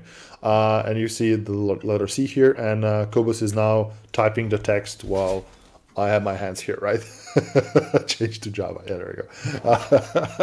So it is a great tool to kind of onboard folks, onboard people to, and that's your question actually. Can you onboard people to your environment or development team using Cloud9? I think that's a great way to do this because you can basically. Wait, I have a question from somebody coming in here. So you have a really nice collaboration tool here that can help you basically, have a common development environment across all the folks in your team. So with all the tooling, with all the things, and it's not just about having a single development environment. Especially if you're working on multiple projects, I find it very useful to have an environment per project because I just have all the things installed there and I can just throw it away if I don't need it anymore. So. I think this is a very, very neat feature and worthwhile. So yeah. All right. Does Cloud9 have not open source? You can self-host. No. I do believe Cloud9 can connect to other instances or not. Yes, you can. Yes. Okay. So lost algorithm. The question here popping up. You can actually. Install Cloud9 on whatever, right? So if you have a server at home, if you have an instance, if you have something that can be reached through the grasp of the internet, Cloud9 can actually set up that locally. So that's a way to do it. A lot of people don't do that. I have not actually seen somebody do that, but I'm not saying that it's bad. It's just that I've not fiddled around with it. I think there are some requirements that you need to fill out, but you can set it up locally. So for sure. And there's more information supports Cloud9 as well, doesn't it? So yes, I can like spin up consistent development environments. Exactly. For different members of my team or different groups. Yeah. Oh yeah.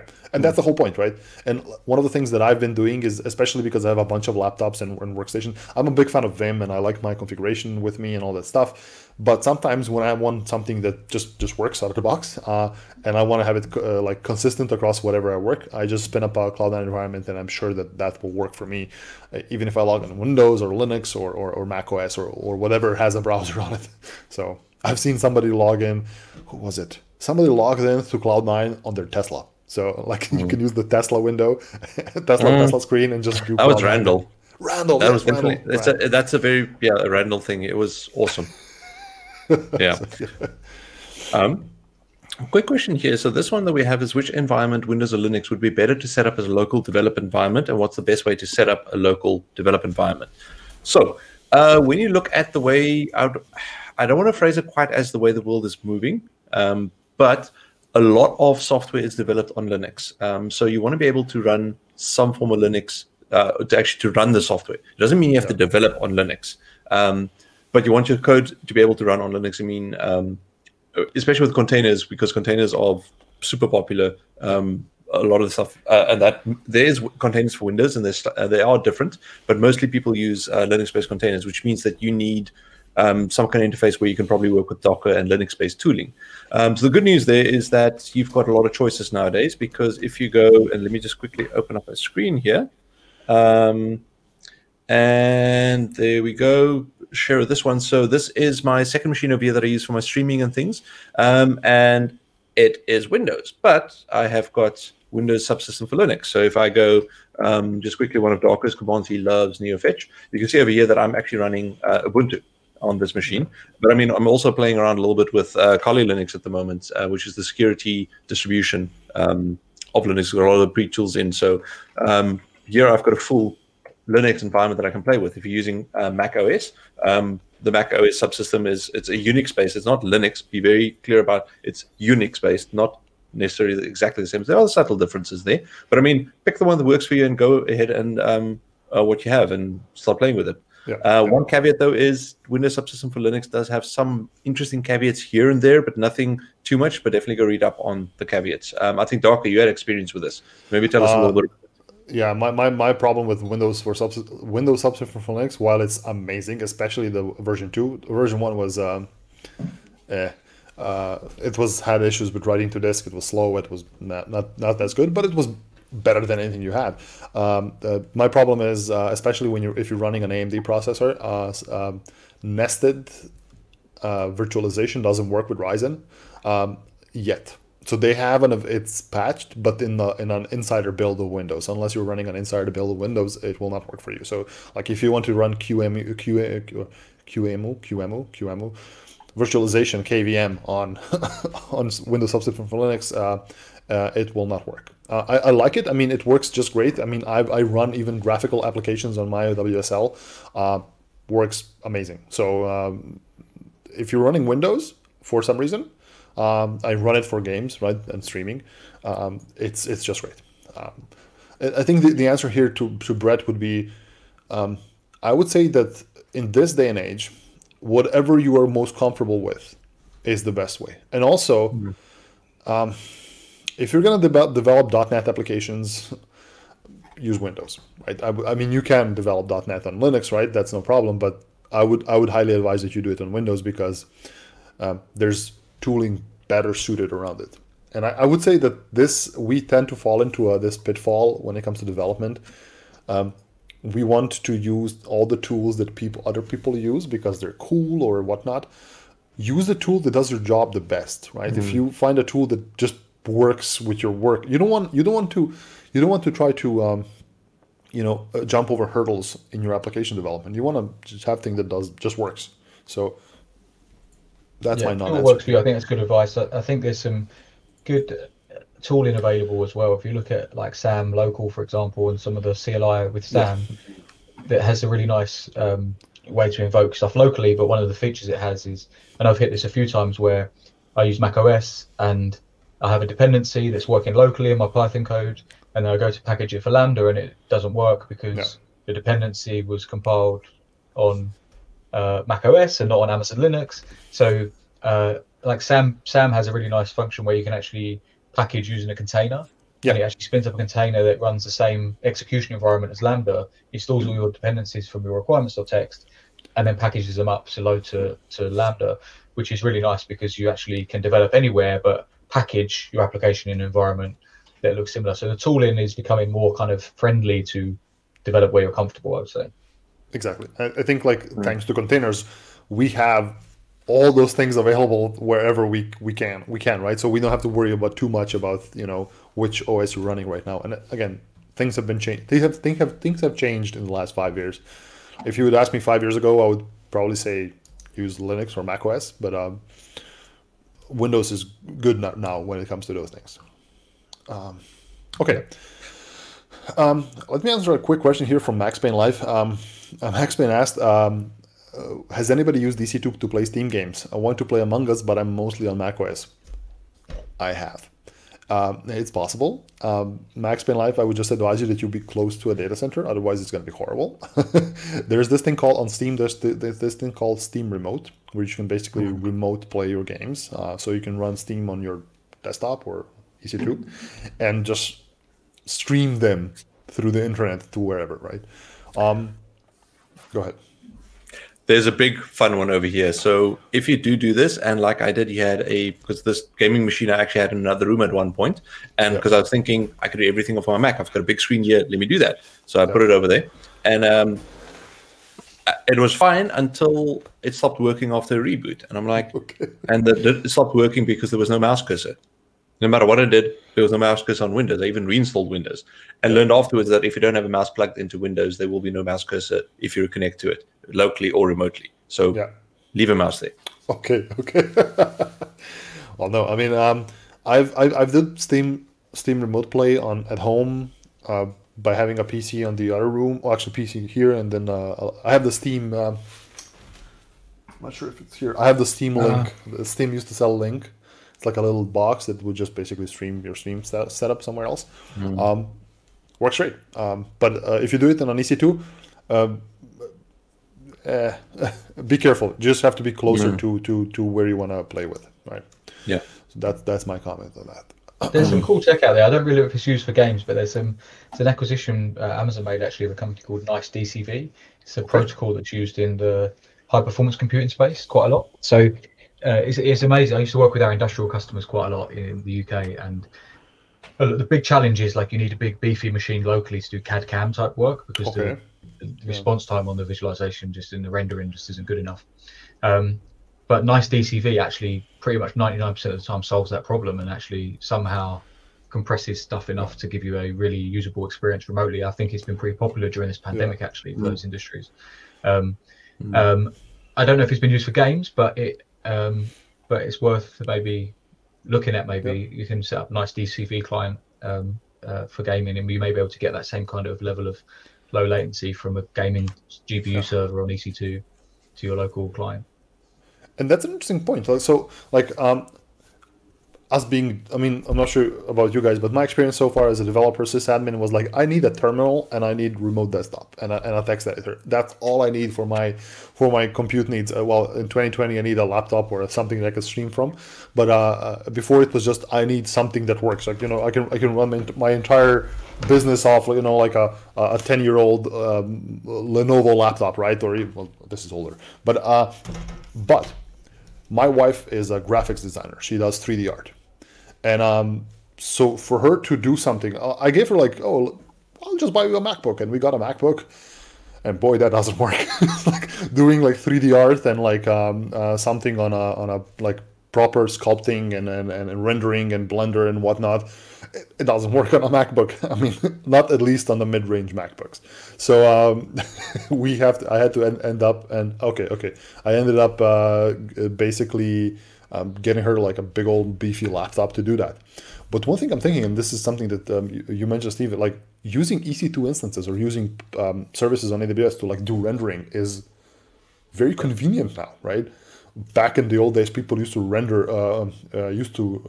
like render farms for these things, but now you can spin up an EC2 instance in a couple of minutes and then render a project instead of wasting like a week on it at home, banging your laptop. You can do it on EC2. Yeah, there's some great case studies.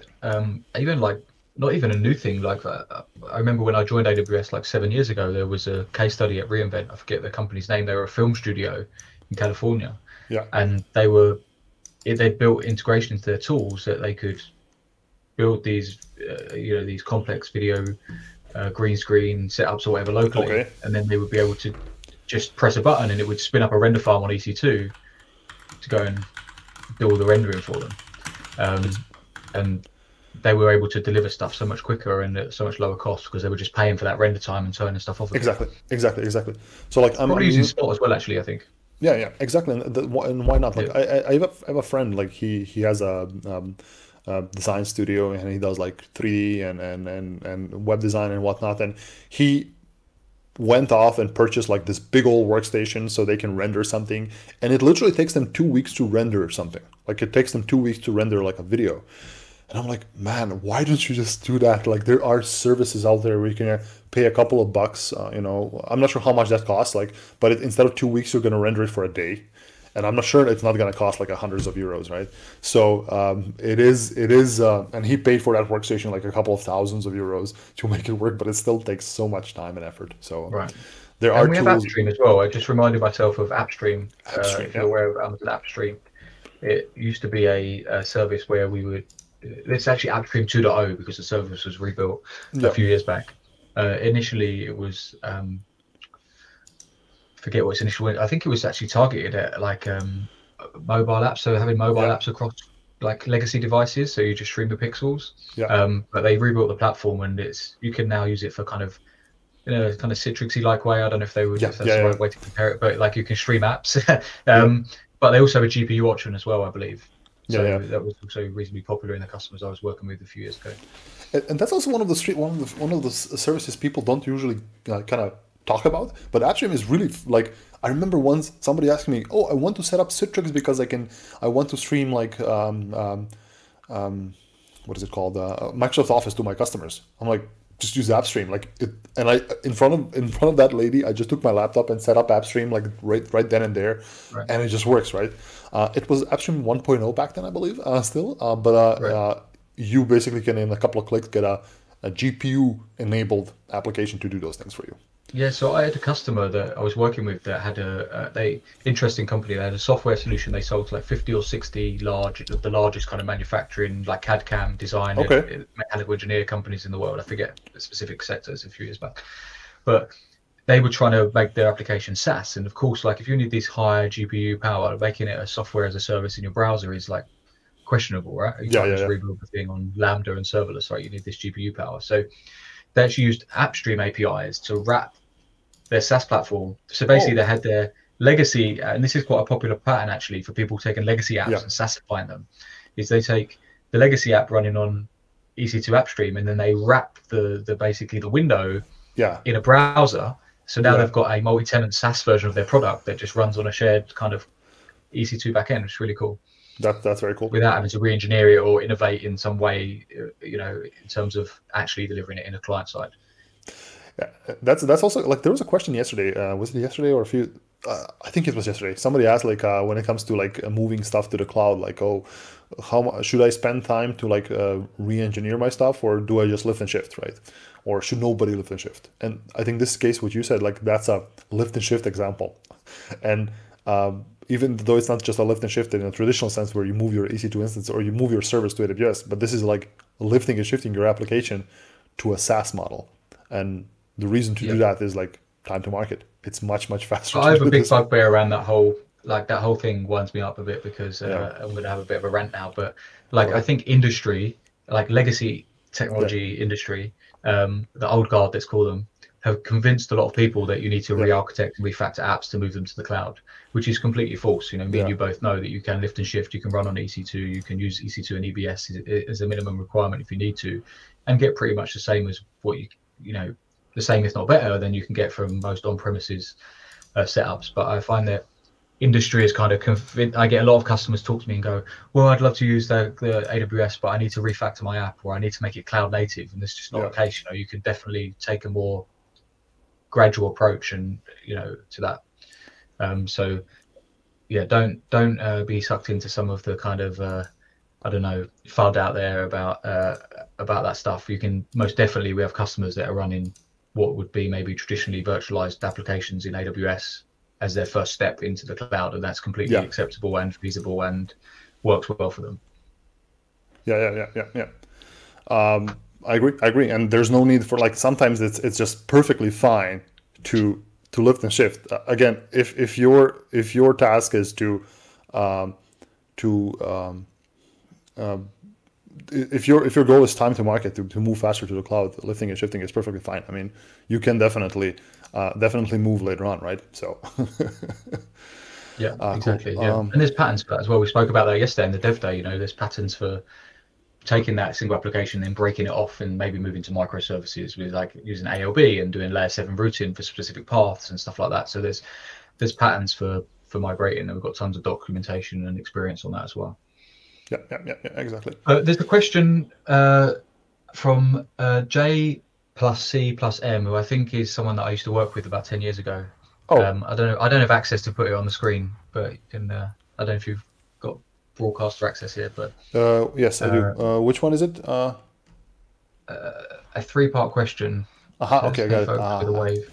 There Yeah. you go. So over what time scale do you see the serverless becoming the norm? I think this is Jonathan, by the way. Hello. Good to see you here. The alias is something I remember. So a 3-part question. Over what time scale do you see serverless becoming the norm in app dev? What are the biggest challenges you see customers experience that stop them going all in? And what can we do to help pave the way inside orgs that aren't ready? I don't know what your thoughts on that, Darko. Well, so my thoughts here are about when it comes to serverless applications. Hey, welcome back, Ubus. My thoughts on serverless applications is that they are the norm right now. I mean, especially when we talk about the cloud. And serverless is a lot more than just Lambda functions, right? So people tend to have this tunnel visions, like my serverless application needs to be Lambda.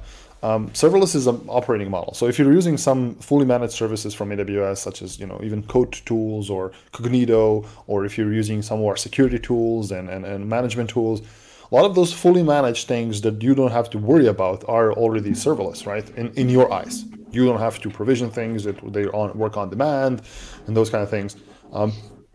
I see a lot more people adopting it, and I think if you have the ability, you should definitely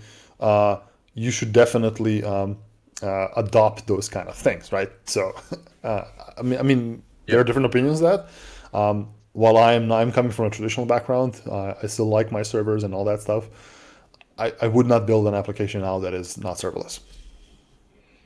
Yeah, no, I think that's a good point, and I think to the second part of your question about what can we do to help pave the way inside orgs that aren't ready? I think it is a lot, like that's what we do a lot every day as our role as evangelists, we used to be called, and we're kind of evangelizing or advocating for modern application development techniques to our customers and to our colleagues and what have you. So I think you need to be mindful that not everything is a kind of clean cut, rosy environment where you can just go and build a greenfield serverless environment. You have to be respectful of the customer situation. And it's not always going to be like, oh yeah, sure, you can just move that whole thing to serverless, because there's dependencies, there's maybe business, there's time to market, there's time to do that. There may be lots of tightly coupled services, and it may not right now be the right thing to do from a business perspective, or even over the long term, because there might be a plan to rebuild that application down the future or change the direction. So I think you need to be mindful that not everything's going to go to serverless, and just you can earn a lot of credibility and trust from the clients, I think. And you're probably talking about internal clients and the organizations you're working in by doing so. So yeah, and I think what's stopping them going all in, there's a few really cool technical features that have been added to Lambda specifically. I know you're saying, I know serverless isn't just Lambda, but I think there's some stuff in the compute space which has been really impactful. Obviously extending the function time out from 5 to 15 minutes a year or two ago is a really big one. Adding a support for EFS, so you can bring bigger packages to Lambda now as well. You can use that, actually have a POSIX compliant file system. We actually had the question yesterday on our open office hours of why can't I just use S3? Why do I need EFS? Can't I use S3? Well, having a file system means you can actually bring bigger packages now. You can load your dependencies and stuff onto that file system. So that solves a big problem. And then Lambda extensions, which we launched last week, which just allows you to really, you spoke about this earlier in the stream. I don't know if I'm sure everyone wasn't here, but Lambda extension is super powerful for integrating with like traceability and observability tools and stuff like that, security tools, getting secrets in a secure and consistent way from Vault and Secrets Manager and things like that. App config, I think there's an extension for that. So the tooling has come a long way in terms of enabling applications that weren't available before as well. And I think the problem is that's moving so fast that quite often people are busy with their day jobs, they don't realize how far it's come as well. So I think keeping yourself educated, keeping on top of the blogs, the news and stuff is really important, so that you can handle those objections effectively. So just one quick thing that you touched on there is the fact that not all projects will be greenfield, let's start from scratch and build things, is actually true for probably 99% of projects. And the point of my career when I found that I became super valuable, and literally it was a case of I didn't do interviews anymore. I went for a lunch, I went for a coffee, and then people would hire me. That was literally a discussion on what are you trying to do, was because I was really good at taking existing applications and modifying them. Whether it's moving to a new database or automating them or just doing config management, that is probably one of the biggest things. Because remember, a lot of people view this, a legacy system is bad. We don't want to touch legacy system, it's old. But the real definition of a legacy system is a system that works well enough that it doesn't need to be changed and it's making the company money. So this is probably the number one career advice that I can give you, is don't always try and chase the shiny. And yes, modernize. By no means, I'm not saying don't modernize, but understand there is a massive value in firstly, working with the legacy systems and the integration points, because you don't want to keep building new things. And there are sometimes weird ways you need to do this integration, but it's for a business reason. Because remember, you're there to provide business value, not write code. Yeah, exactly. On that note, gentlemen, I'm just gonna go get some water. I'm just gonna drop off the screen right Sure. now and be back in a couple of minutes. Okay. Cool. Yeah. Cool. Yeah, that's a good point, Cobus. Just touch on what you're saying there. I think I had actually worked with a customer. Funnily enough, it was the first customer that I met my first week that I joined AWS in 2013, and they'd had a consultancy in to help them with this application and moving it to like a more. Actually, it was more of a migration, just to lift and shift to the cloud.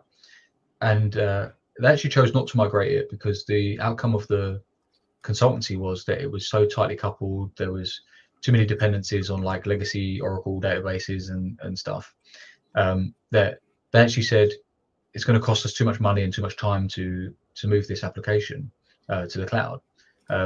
We're going to spin up a team that's going to be single threaded on rebuilding the whole application in a cloud native way. It's kind of interesting. So they like, it's not always about lifting and shifting stuff as well. It's about thinking about, that's a problem. It's easy for us as to stand on a dev day and in the perfect environment run our demo, but when we speak to customers in the real world, sometimes the business benefit of doing something doesn't weigh up. If you can actually go and rebuild or so refactor and rehost sometimes works, but sometimes just starting from fresh is a good idea as well. No, definitely. I mean, I've had that quite often as well. It's like literally, obviously, rewriting an entire system does come with a risk, because you are assuming that you're able to document and understand all the behavior of the system. And a good example of this is that I know there's some customers that are still running mainframe systems in the background. They actually integrated their modern systems into the mainframe. And the reason for this is that it's a super complex system that calculates interest and future values of things. And because of that, not all of that is documented, but they know that system does work. So it's better for the business, for continuity, to keep that mainframe running and actually have mainframe developers still adding a little bit of features to it, and while they start and build the second system, but it'll take years to actually extract all of that logic and things out. So it's software development is fun. It's interesting. It's but you've got a bit of, so the first part is every problem is actually a people problem. It's not a technical problem because we can throw tech at it all day. But the most fun I had recently was the archaeology aspect of it, is where you go through what happened in the past and understanding the decisions that were made within the constraints that they were made, because it's very easy to just walk in and say, oh, this is a bad code because you're not doing it. And I think a lot of people do that, where let's go back and understand first what was happening, because people don't make bad mistakes because they wake up one morning saying, today I'm going to screw over people and make this stupid choice in code. You make it based on what you thought was the best thing at that time, which is interesting. Yeah. So, yeah. Let's quickly look at some questions. There's a couple of ones here. There's a bit of chatter around lift and shift. I don't know if you covered the lift and shift during... I think it's actually kind of off the back of this discussion around saying the question before where we were talking a little bit about stuff, but I think is a little bit of, I don't know if there's many questions there looking through the chat. I think it's more of a kind of acknowledgement of some of the things, lift and shift. I think Ganesh makes a good point. Sometimes there's a compelling event in your business, data center closure, lease running out on a building, and that's sometimes where we see a trigger for a hard kind of lift and shift as well. So yeah, I think that's a fair point. We see that quite often as well. Cool. For those that have joined us in the last few minutes, I just want to check. Oh, it's actually not all on the hour. Let's wait for the hour to do before I do that little segment again, because we normally have people on the hour joining again. What I think we can do is we can take a look at some more of the questions that we had yesterday, because there were quite a number of ones that came up during the session. Let me just have a look here quickly. So Steve, here's one from your session, which is the principles of least privilege. The question was, could you demonstrate how to create and manage multiple organization accounts? For example, I want my developers to work at different projects and unaware of each other. They should not see each other's servers and any services. Yeah, no, I think actually that's a good point. Is that's actually well, I suppose you should always ask, why do they not need to see each other's things? Right? I mean, seeing stuff is normally not much of a risk, but if they can't action on stuff, that's typically okay. But from an account organization perspective, there's a few reasons why you would potentially operate in that model anyway, where you would have a different account per microservice or a different account per application in your business. Or AWS account, this is I'm talking about.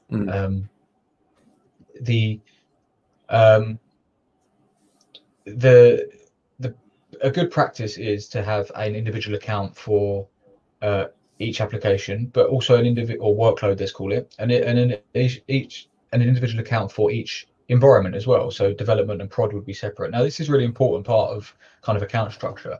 There's a really interesting reason why I've had a lot of customers sometimes say, well, we just use one account for prod, dev, and staging, and we use IAM permissions to make sure that people can't touch stuff. That's okay. That can work. It can get pretty busy and pretty complex in your IAM configs, to be quite frank. I think a better option is to have centralized identity, and then you would assume role in your dev account. So you're deliberately taking the task of assuming a specific role in a specific account, because then you know that there's the kind of psychological effort of doing that as well. Add to, you know that you've just moved into that account. You have to, I don't have permission to, I can't see prod here, so now I need to kind of come back out and assume role in a different account. So that makes you think differently about what you do from a risk perspective, I guess. Things you would do in prod, maybe you shouldn't access prod at all, to be quite frank. But things you do in dev and staging may be different. So having different accounts is important from that perspective. It's also important. Interestingly, this is an interesting use case that someone showed me. Hello, welcome back. Hello. That someone mentioned to me about 3 or 4 years ago, and I hadn't really picked up on it, to be completely transparent, is AWS has, if you thrash an AWS API, you can get throttled, right? So if you're putting too much stuff on the EC2 control plane, for example, querying the list instances too many times, you can get throttled. That's there for good reason, right? But let's say I write a bad bit of code in dev that queries the EC2 list API too much, or queries S3 get object too much, and all of a sudden my prod application stops working because it's in the same AWS account and my account's been throttled. Yep. And this was the kind of trigger for me when I heard this. I was like, right, you definitely need to run dev and prod in separate accounts. Yeah. Like that is the one reason, if any, that should stop you doing it separately. It's like you don't want a bad piece of code in dev to impact prod.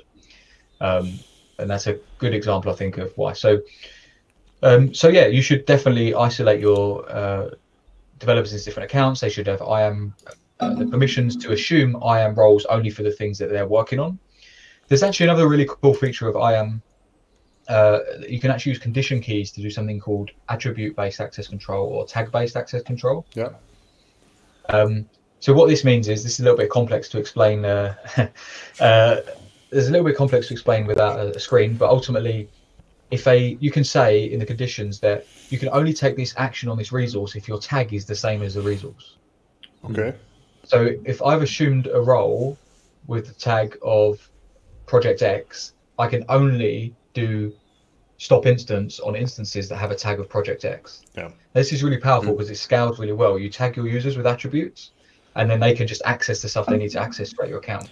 Exactly. And what's even cooler is a lot of our identity providers like Ping and Okta and stuff, they allow you to pass attributes through when you do single sign-on into AWS. So you use single sign-on, you assume the role via that third-party identity provider, and then with that you pass attributes from Ping or Okta or whatever into your role that it's a bit weird because you can't ever see that you've got those tags on the role because the role isn't actually tagged. But as you assume that role, you inherit those tags.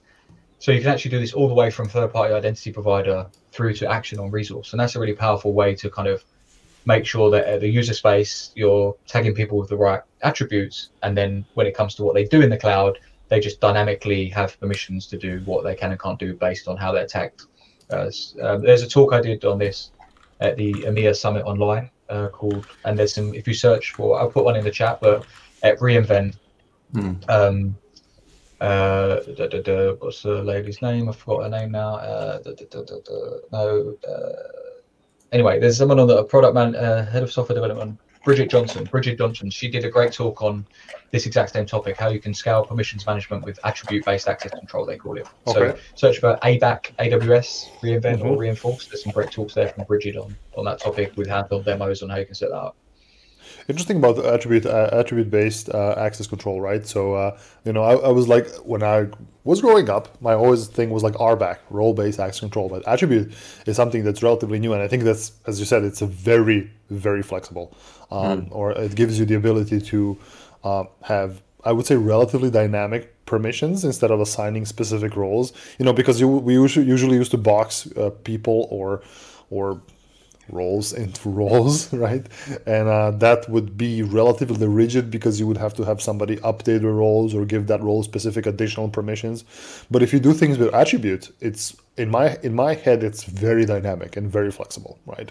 And as you say, scalable. Yeah, and there's a bit of a caveat just to put this in the real world a little bit, is that not all services are supported today for attribute or tag-based access control. This come in, a lot of them are working. I know a lot of the teams are working on it. But there are some cases where you have to kind of do attribute-based access control in a bit of a hackier way. So a kind of workaround for that, for anyone looking at this, is you can do things like, let's take a Lambda function, for example. Invoking a Lambda function, I don't believe it may do now, but I don't believe it supported tag-based access control conditions. So you can do things like, you can actually use conditions to say you can only trigger a Lambda function if the name of the Lambda function is the same as your tag, for example. So that may be there's a way to kind of hack it. It's not perfect because you don't have a tag on the Lambda function that you can change as easily, but you can do it using names as well if you need to as well. Yeah. Okay, so let's actually just answer a few things here in the chat. Let me look at this thing. First of all, Savio, good day twins. Hello, hi. We are in fact not twins, but we tend to confuse the irony people. is that I am actually an identical twin, right? This is a fun thing, right? Oh yeah, Steve has an identical twin. Yeah, identical twin. It works for, and it works for your brother works for Microsoft, right? So that's a very interesting thing. Love that. And a question from Bram91. Do you also take questions here or only on Twitter? So Bram, you need to send your questions in a mail. Send it to PO. No, you can ask here, of course. Also, you just asked a question, so I guess we can take questions. So yeah, go ahead. All right, so lost algorithm. This is the question. Is this a loaded question, sir? How do you folks feel about multi-cloud and hybrid development, setup, deployments moving forward? That's the Roman salute, right? Yeah, Cobus, go ahead. You can answer this question. I can start with this because I've got very strong opinions with this because I've dealt with this a couple of times before joining AWS. So before joining, I mainly built system on AWS, but I also built some of the other cloud providers, and I was on a project or two where we want to go multi-cloud because we don't want to worry about getting locked in. And it is challenging for a very large number of reasons, and also frustrating and also inefficient. Because the big challenge is that when you think of cloud, think of AWS, think of all the services, think about the complexity of how and the amount of knowledge you need to operate on it. Now double it, because it's not like one cloud is exactly the same as the other cloud. So you have to then learn two clouds. Developers don't like that. That's a lot of work. Then if you think about it, okay, now that I've learned these two clouds, they are different, which means like if I want to build something, now I want to go like, let's say I want to use SQS. That might not be available on or similar enough thing on something else. So I now could build my own system on top of this. So I waste a lot of time because I can't get feature parity between the different clouds. And that wastes a lot of time as well. And then also at the end of the day, when you think about it, like things like volume discount, when you start using more in the one cloud versus another cloud, is you only get a bit of the discount both sides instead of like a larger discount if you stick with one. There's a whole list of reasons, but it also boils down to you're building for something that you might never ever need in the future. So always say is, pick a cloud, go with that cloud, build on it, and then if you are concerned about wanting to move at some point, put a small workload on that other one. Just make sure that you're comfortable. We've tested it out. We've got an idea of what it looks like, how it works, and do that. Because I mean, I've seen so many people build their own queuing systems because no, we can't use hosted queues on the cloud provider because what if they change it? It's like no, don't, please don't. And this is where the topic of vendor lock-in comes into question. Is and this is a weird non-answer, but it's not vendor lock-in, it's cost of transition, right? Vendor lock-in seems very much like you can never move away. You can always move away. It doesn't matter. Like you can, and you've moved away many times from different technologies. I bet, right? I hope you have. If you have not, what are you doing? But it's a cost of transition. So you have to calculate how much will it cost you to transition from vendor A to vendor B. And is that more costly than maintaining skill set, tooling, and different frameworks, platforms across multiple of them, just so you can avoid a potential migration in the future. So that is the point here, right? So hybrid setups. The added cost to that TCO, by the way, just on that point you made, Darko, is the upfront training for two providers. And like Kobe said, developers don't like that. That's true. Yeah. But let's say they did like it. Like, it's still wasting time. You're still not releasing software. You're still focusing on stuff that is potentially, and actually what we see from talking to customers and working with customers is we see customers talking about this topic. Of course, it's a pretty hot topic. Yeah. But most of them actually go at least 90% down one provider.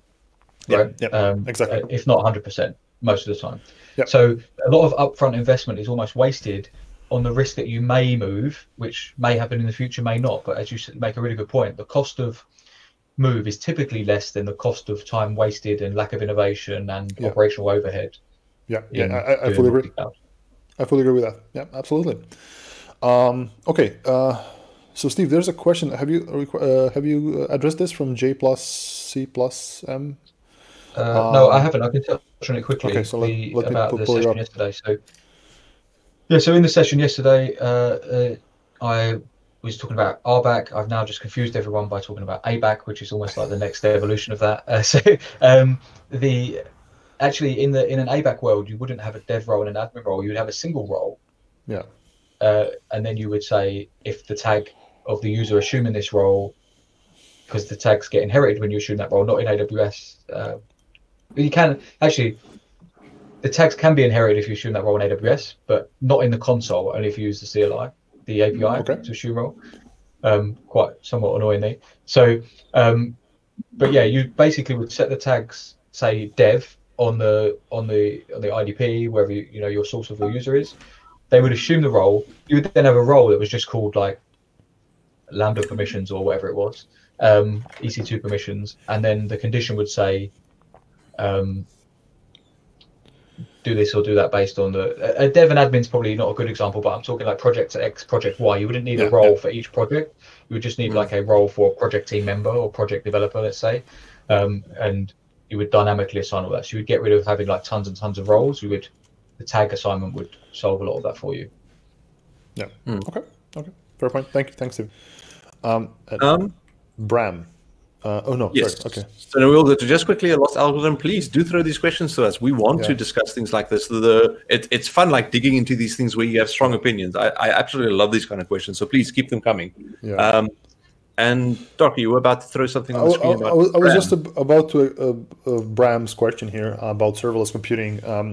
They're encountering some limits with the technology. So Bram, let me sound very arrogant here, but they're not limits with the technology. They're limits with your account. 1,000 concurrency limit is the default limit on Lambda. And it can be increased to hundreds of thousands. So if you want to run hundreds of thousands of concurrent Lambda functions, put your little asterisks up with justification. Yeah, with justification. Yeah, you have to tell us why do you need to do that, because otherwise, you may incur a lot of costs with a lot of limits, because running hundreds of thousands of Lambdas functions at once can be pricey. You can actually increase it. The default is 1,000, absolutely, but you can actually request this. And the follow-up to this is don't go for serverless due to limits and try something else. No. Again, see if you can tweak the limits. And again, there's been a question before from somebody else about using Lambda functions in a specific use case, and that was like a bad use case because the Lambda was running for 15 minutes. That's a bad use case for Lambdas, right? In this case, I'm not sure how long these Lambda functions are executing, but I would say that it's very difficult to get a fan out with something else rather than with Lambda functions at such a scale, especially if you need more than 1,000 at once. That would be my opinion on this. But I mean, to answer the question specifically, you're referring to doing some kind of logging pipeline that processes the logs as they come in, I'm assuming. So what I would suggest here is look at a different service. Like, for example, use something like Kinesis Firehose, which is a service built to ingest events at large scale. So have those events come in, and then it persists them either directly to S3, or if you want to persist, for example, to a Redshift database, it can do S3, then Redshift.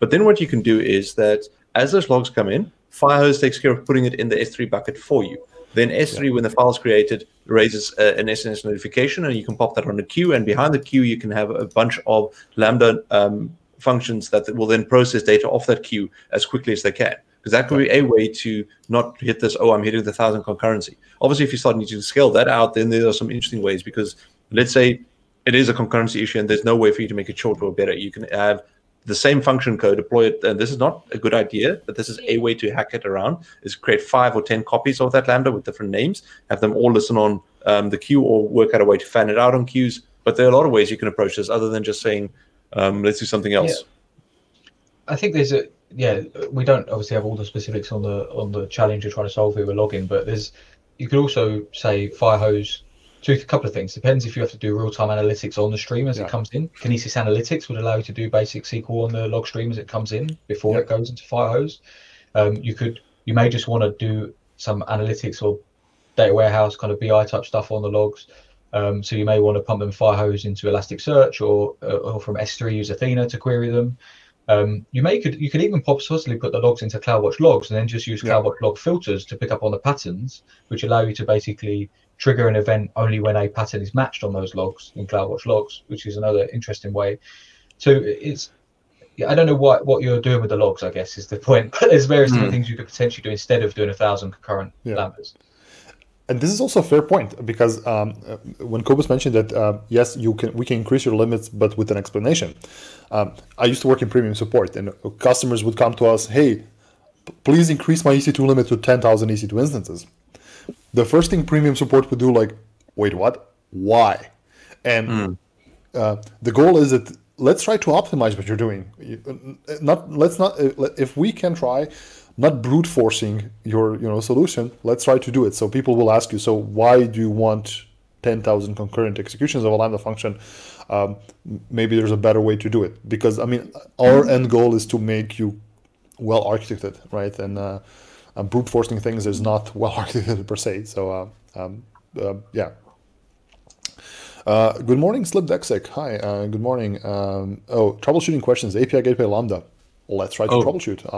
Yeah, please send it our way. Please send it our way.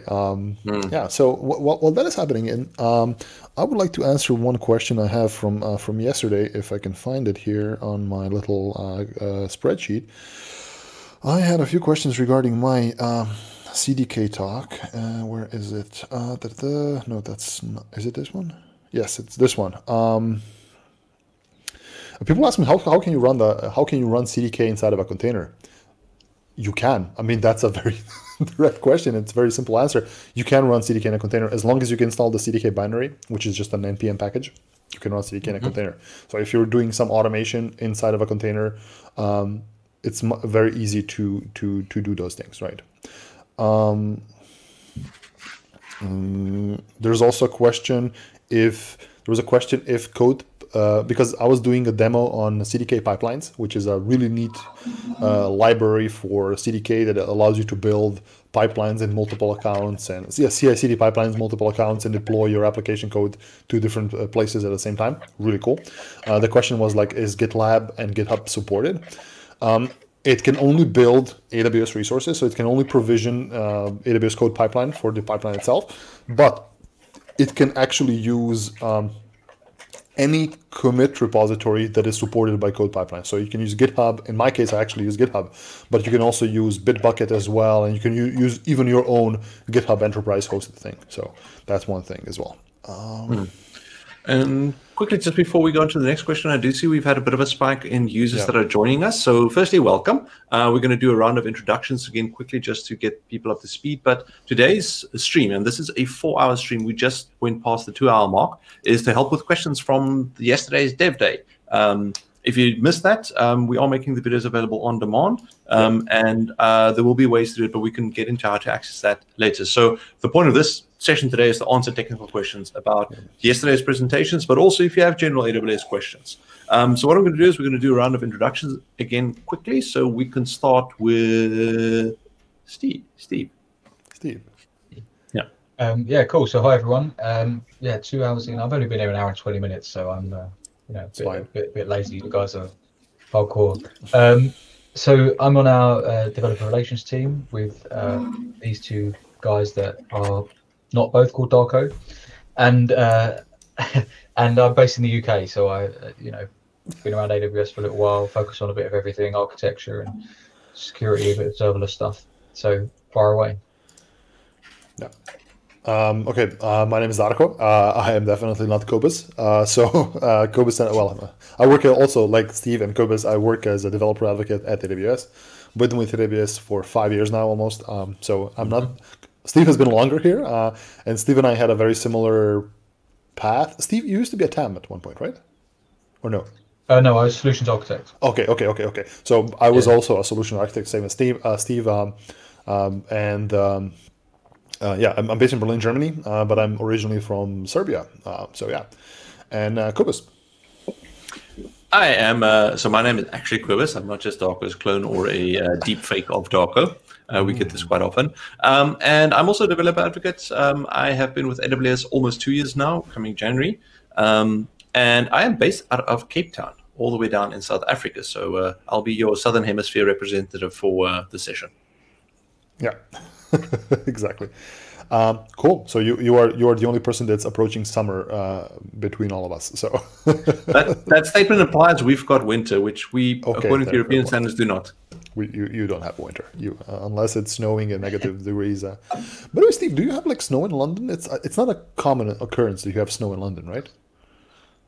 We typically get a couple of showers of snow, like a day or two. Actually, it seems to be getting later, like January, February timeframe when it gets kind of coldest. So yeah, we don't get tons of snow. If in a bad year we may get like, I don't know, at least down south here a few 3 or 4 inches maybe. Yeah. Worst case. Okay. I went to Finland. No, not Finland. To Oslo. In January, like a few years back, for a conference there with Adrian and a few of the guys from the Nordics team. My God, it was like they just get on with life. When we have snow here, everything shuts down. No one goes out. Like everyone works from home. It's like a pandemic.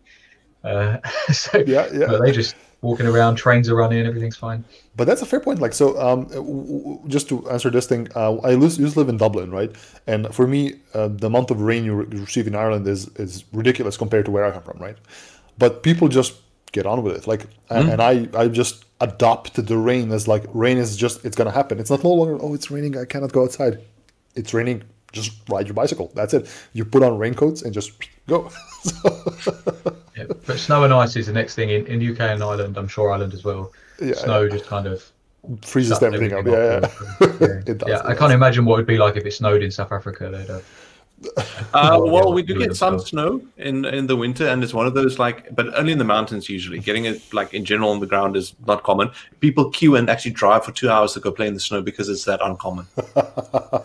Yeah, there's only like some weekends. It's not even like, oh, winter's gonna have snow. It's like, okay, we actually had some proper snow. Let's go play. Yeah. Well, okay. Yeah. All right. So, Slip, let's finally address your question. We apologize for the delay. This is the so-called sidetracking stream. We like to sidetrack a lot. We have a random 400. By the way, I think he's one of our UK friends, Daryl. Okay. Like randomly picking up usernames. Yeah, Daryl. There we go. It's Daryl, I know from our cloud security events and other stuff around the AWS community. Hello, Daryl. Hey, Daryl. So Daryl, we have a random 400 error when invoking a Lambda function via RESTful API gateway. X-ray just shows an error at stage. We're basically testing an app using browser stack. There are no throttling issues, and Lambda functions are .NET Core 2.1.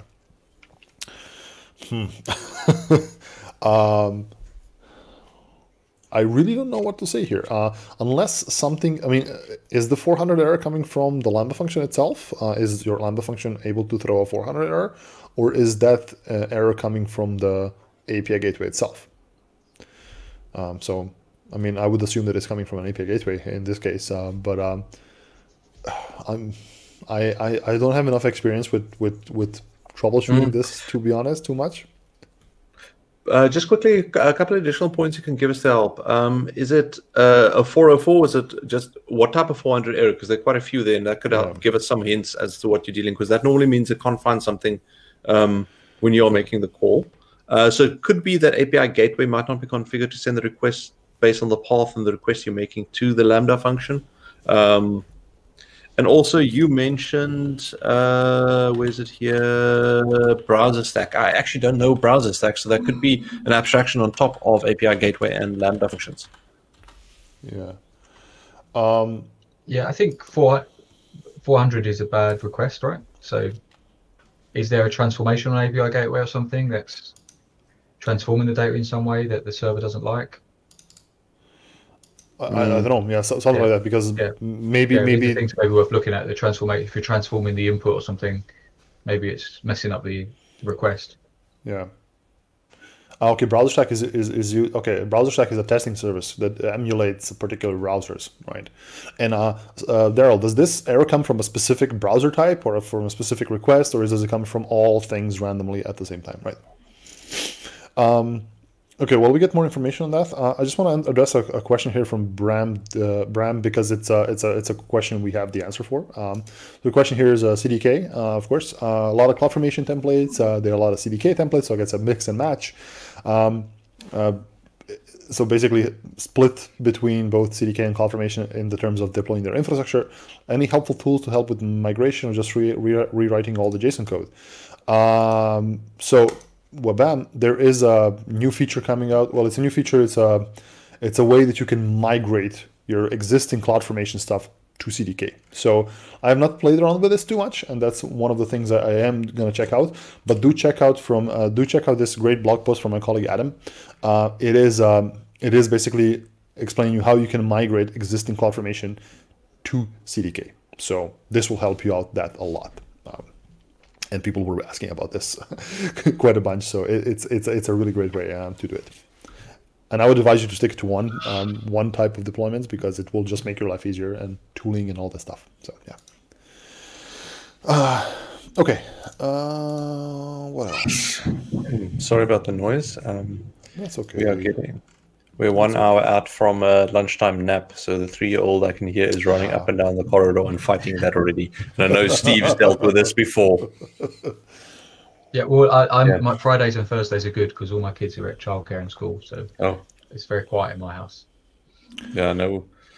Yeah. We are lucky. We've got nannies that play with him, look after them, but that does also mean play with him running down the corridor, and we've got wooden floors, so it is a nice amplification. That's why I have this noise cancelling.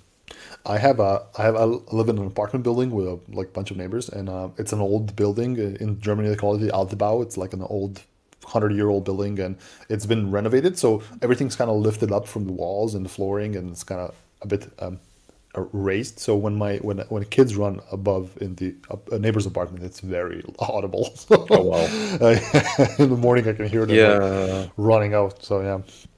I must say my weirdest. Sorry, just quickly on this one. Weirdest flat thing that I had with way back when I was renting a flat was my neighbor upstairs. Don't ask me why. Between 1 and 3 a.m. moved furniture, and it wasn't like you can see them doing like, let's say I'm recording and I need to move stuff now at a specific time. It wasn't that kind of. It was random things. You could literally. It was different patterns every time. It's just like weird. In Germany, it's against we the law. rented a flat, and the kids. There's a thing that was before we had children. In the UK, there's like a certain time age group, I forget which age group, where they teach the kids how to play the recorder for like nativity play at Christmas or something, right? And does that happen there as well, right? So we had this family where this kid was learning recorder, and oh my god, it was just like all afternoon long. As soon as they got home from school, there was just this awful sound of this poor kid trying to play the recorder. It's like went on for like 2 or 3 weeks. No, I actually didn't do that. I mean, I did music at school as well, so I did the recorder for probably 8-9 years, multiple ones, the different sized ones as well. I haven't touched instruments for a while, but actually played quite a number of them and some brass instruments as well. But when you start learning, it sounded a bit better than this kid. No, 7-year-old who just picked it up. But I mean, if you want to have fun, go look on YouTube. There's a video. Search for recorder Titanic. It's a joke video, but it's basically someone playing My Heart Will Go On, but badly, and then also these weird heartbreak soppy scenes that of himself doing it. It's obviously a joke, but it's a bit rough. But yeah. In Germany, doing things after 10 p.m. on a work day is illegal. So like they can get the police here to give you a fine if you're doing those kind of things. Oh wow! On a Sunday as well, you cannot do any noisy drilling, anything in a Sunday in a building. Okay. It's just not a thing. So yeah. By the way, thinking about Daryl's issue here, one of the things, I mean, error 400 is a bad request, right? One of the things I would suggest you look into it is that where's the request coming from? Is the request being changed? Or, I mean, Steve mentioned this, is it being modified? Is what request does it receive when it throws an error 400 compare what it gets to where it doesn't get a 400 error? That would be my first troubleshooting step. My second suggestion here is like use AWS support. Now, if you are a member or if your company has paid AWS premium support, use it. It's so valuable because the folks that can support you, and I used to work in support, a lot of great engineers work there. It's not just somebody who's going to answer a phone and just, read you the documentation. Those folks have excellent knowledge. They have subject matter experts, and they also have insight into some of the things in your backend that may show why this is happening or not. So use support as much as you can. You're paying for it. It's very valuable. It's very valuable. Okay. Okay, so I want to address this thing. J plus C plus M. One of the challenges suggesting folks to go all in on CDK and by extension CloudFormation is the length of time it can take to do things. Ignoring runtimes that is unavoidable due to the underlying components being modified. Is there anything in the pipeline that we can keep an eye out in that space? I'm not sure what... I think the question here is that it does still take time to actually build out the actual infrastructure you want to do with CDK. And my take on that is that, yes, it does take time, especially because you're learning something to do it in a new way, and that always takes time. But I can say, and I mean, I'm a big Terraform user, and I used it for, I think, 5-6 years in total now already. It's like I started version 0.6. Initially, if I don't want to do something, it would take me 2-3 days to actually just figure out how it worked. But now, 5 years later, it's faster for me to do things with Terraform than it is to even spin things up in the console by clicking, even though I know both really, really well. It's just you get to that point. It takes practice, unfortunately. Yeah, I agree. And one of the things about CDK here, especially compared to CloudFormation, is that it gives you the ability to take your existing knowledge of a language and tooling in the language to build out your infrastructure code. And now, if you're talking about the length of time it takes to deploy that thing, now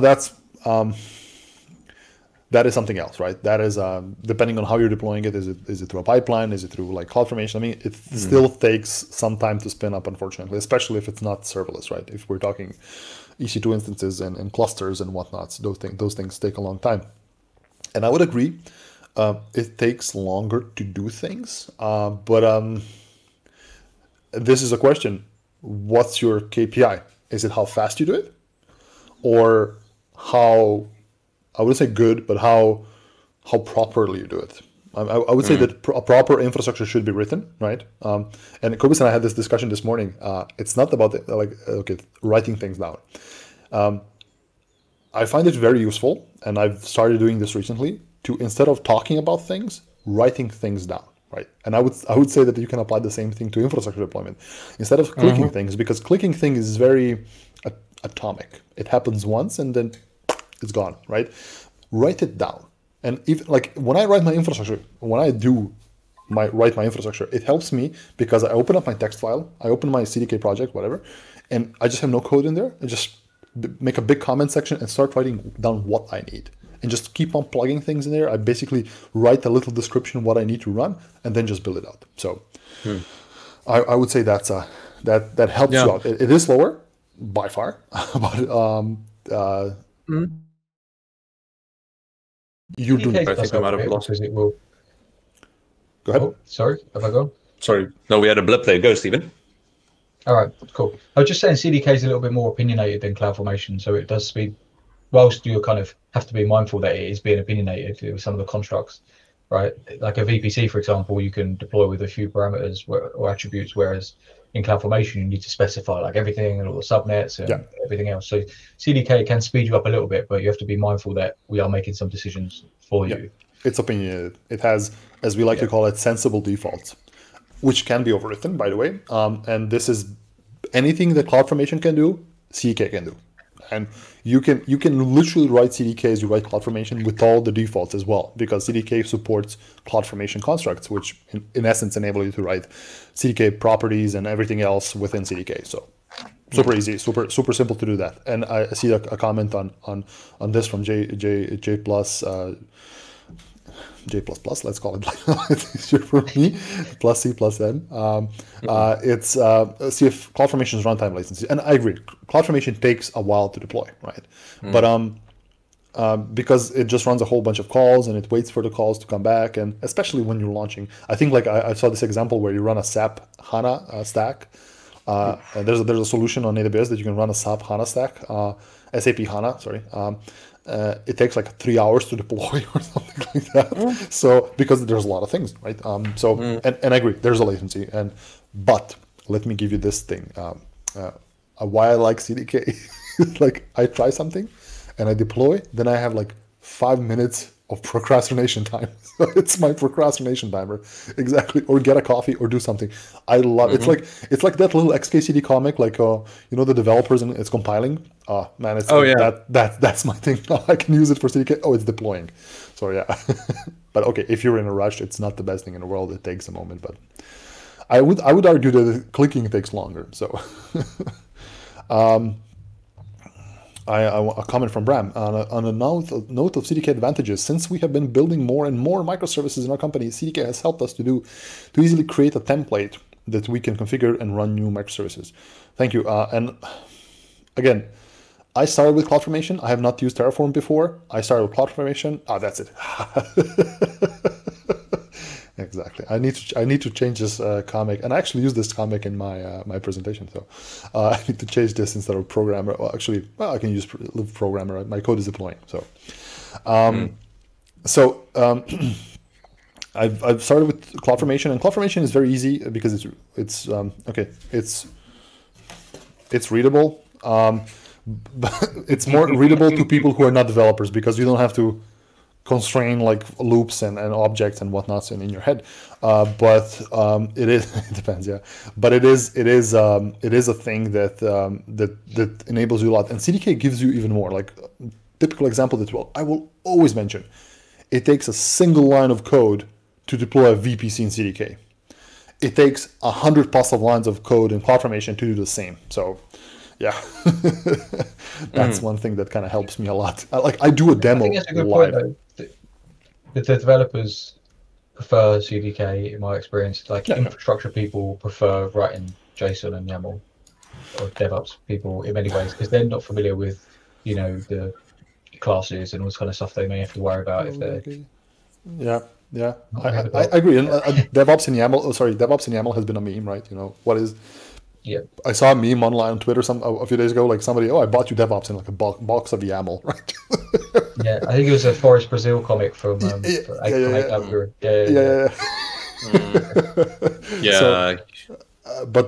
I must say that this is where the development in operation or development in ops comes into play, where your infrastructure folks need to learn some Python. And point of advice, if you are an administrator in 2020 or a sysadmin or DevOps engineer or whatever you would like to call yourself, learn a scripting language, please. Don't rely on YAML. Don't rely on, don't even rely on Bash and Batch. Learn something more higher level. It will help you immensely do things. I got this book last week or this week. It's if you ever want to learn Python, it's a great book. It's called Automate Boring Things with Python. It is just it's a 500-page book on how to do random things with Python, and it's intended for people who do not use Python. Like it's intended for somebody. I don't get that. It's intended for somebody who just like does not the developer, not even an admin, as somebody who does like spreadsheet. It tells you how to do spreadsheet magic with Python, right? Those kind of things. So it's really cool to learn Python. So very, very cool. Sounds like the thing that I built in Python when Lex was announced, I built a Facebook Messenger bot for my neighbors to ask when the bins would be collected. So it would scrape the local authorities' website and give them the bin collection dates. Because I was getting frustrated that everyone was always asking on our Facebook group, when Yeah. is it the recycling today? Is it the garden waste? Which bin needs to go out? So I wrote a bot so they could ask the chatbot. There you go.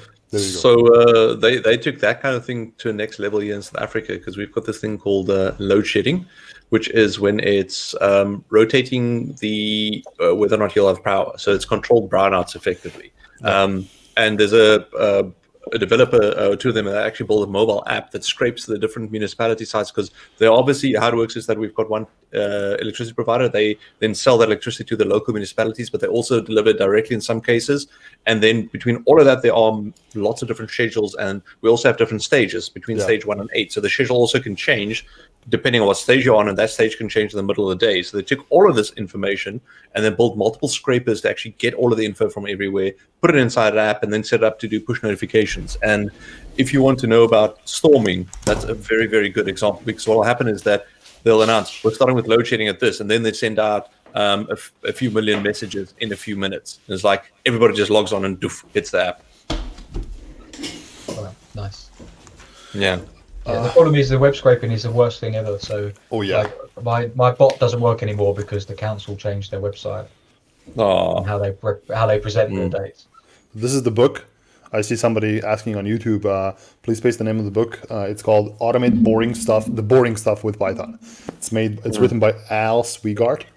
It's like a big chunky book, but so good, so good. I would suggest it. Jonathan wants more dogs. Cobus, you need to show dog. I will in a moment. No, she's just a small dog. There's the link actually to that book. I found that it's got its own URL as well. Yeah. Now see what's happening now is it's lunchtime, so the kids are getting food. So now she's running around and wants to go out to go get the food. She's a little rescue, a Jack Russell something. It's a proper multi-generation crossbreeding. So many things in there, but there's definitely some pointer in there. Don't ask me how they got it this small, because when she sees something like a squirrel thing, she goes like leg up and points. Yeah. But let me quickly let her out of the room. I'll be back in a second. Yeah. You're welcome, Kev, on Twitch. Did you see the Cloud9 demo? Okay, cool. It's been a while since we showed the Cloud9, but you're welcome on that topic. All right, so gentlemen, until people ask us more questions. We don't want to try to invent questions here, but maybe you can answer some questions not related to our sessions. Ooh. I'm looking at something here. I've got one from my session that I want to do, which was a question around so I spoke about being able to use spot instances in how to use them as part of your scaling systems. And one of the questions that came up was, can you scale down to 0? And the answer is yes, you can actually set up the capacity providers and allow it to scale to 0, especially when you are using, for example, AWS Fargate to launch your containers, which means that if there aren't any requests coming in, there's no load, just scale down to 0. You can definitely build your system to do that. It's one of the most efficient ways also to save money. Yeah. Because an example I normally use is if you have a development environment that's running the whole time, that's 100% cost. If you run it for 8 hours a day, 10 hours a day. So from 8 in the morning till 6 in the afternoon. And you think that's kind of like a typical workday, Mondays to Fridays. What do you think percentage-wise it is of the total cost? If you had to thumbs up quickly. Don't do too much math. 29 point something percent. So it's more than you can save with reserved instances or savings plans just by switching it off. Yeah, so absolutely. Definitely look at that. Yeah. That is a fair point. Well, one of the things somebody asked, I think somebody mentioned on our Q&A yesterday, somebody was trying to challenge us when I was saying that I was mentioning that a lot of things are serverless. Fargate is serverless and code stuff are serverless, and somebody said like, oh well, Fargate is not serverless because you need to have a single Fargate task running all the time. I'm like, no, you don't have to have a single Fargate task running all the time. No, you can do it. And also, I think an interesting thing with Fargate is that, and with any containers, you don't have to say keep the container running. There is actually a flag that you can set that says just run to completion. So you can fire off a Fargate container, for example, let's say batch processing, do something and shut down. Done. Yeah, exactly. Bram, don't be sorry for the questions. No, please ask us questions. We are here to answer questions. If you don't ask us questions, that's literally the. And also, look, I'm with the AWS Summit. You're not close. Summit has not happened. Well, yes, we had a virtual summit. This was from my from last year, 2019's Cape Town Summit, actually. What's your T-shirt about, Steve? My T-shirt is about a documentary that was released this week called Rhomboys, 40 Years of Rad, which is about a bunch of old boy skateboarders and BMXers that are part of there's a skate park where I grew up called Rom Skate Park, which I spent my teenage years at, which is the only grade 2 listed English heritage skate park in the world. Really? It's like a concrete kind of 70s built thing, and they listed it as a protected landscape. Wow. And but it's gone through some financial difficulty. Skateboarding's gone down and up, BMX gone down and up, scooters have come in. So they've made a documentary to try and they had a fire there. So they made a documentary to try and about the history of the park, and it got launched this week. And actually this weekend I went to the drive-in cinema at the skate park to see the premiere on Saturday, which was really cool. Yeah, they kind of lit it all up and everything, and it was really kind of nostalgic to go over there. So this is where I picked up this shirt. Oh, it's called Rhomboys. I'd recommend it. So it's a really cool film, the history of skateboarding, and like all the most famous skateboarders and BMX in the world know Rom Skate Park. It's kind of crazy that I grew up 5 minutes ride from there, but it's like a really kind of world famous place. It's a really cool documentary. Interesting. If you're into skateboarding, man. Oh no, definitely. I mean, also if you want some entertainment, go read up. I think Tony Hawk published an article on all the things he's had to deal with in his life when traveling. And it is hilarious to read. So things like his plane ticket has been cancelled before because they thought someone was making a joke by using the name. He carried his skateboard on as a carry-on luggage, and then got snarky questions like, "Who do you think you are, Tony Hawk?" And he's like, "Yep." And things like that. Like, well, he's quite funny on Twitter. If you follow him on Twitter, he often like posts about how someone's like, "Oh, dude, you look like Tony Hawk." He's like, "Oh, really? Yeah." Cool. I've been told, right? Yeah, he's quite funny on Twitter. But no, this skate park, like the guy who founded Gumball 3000. Oh, okay. Grew up riding and skating in Rom Skate Park. Wow, that's amazing. He's in the documentary. Yeah, it's really well known kind of history to it. Yeah. Okay, so a question from Nocturnal Chic. I think Nocturnal was already here on the stream once. I think I remember the name.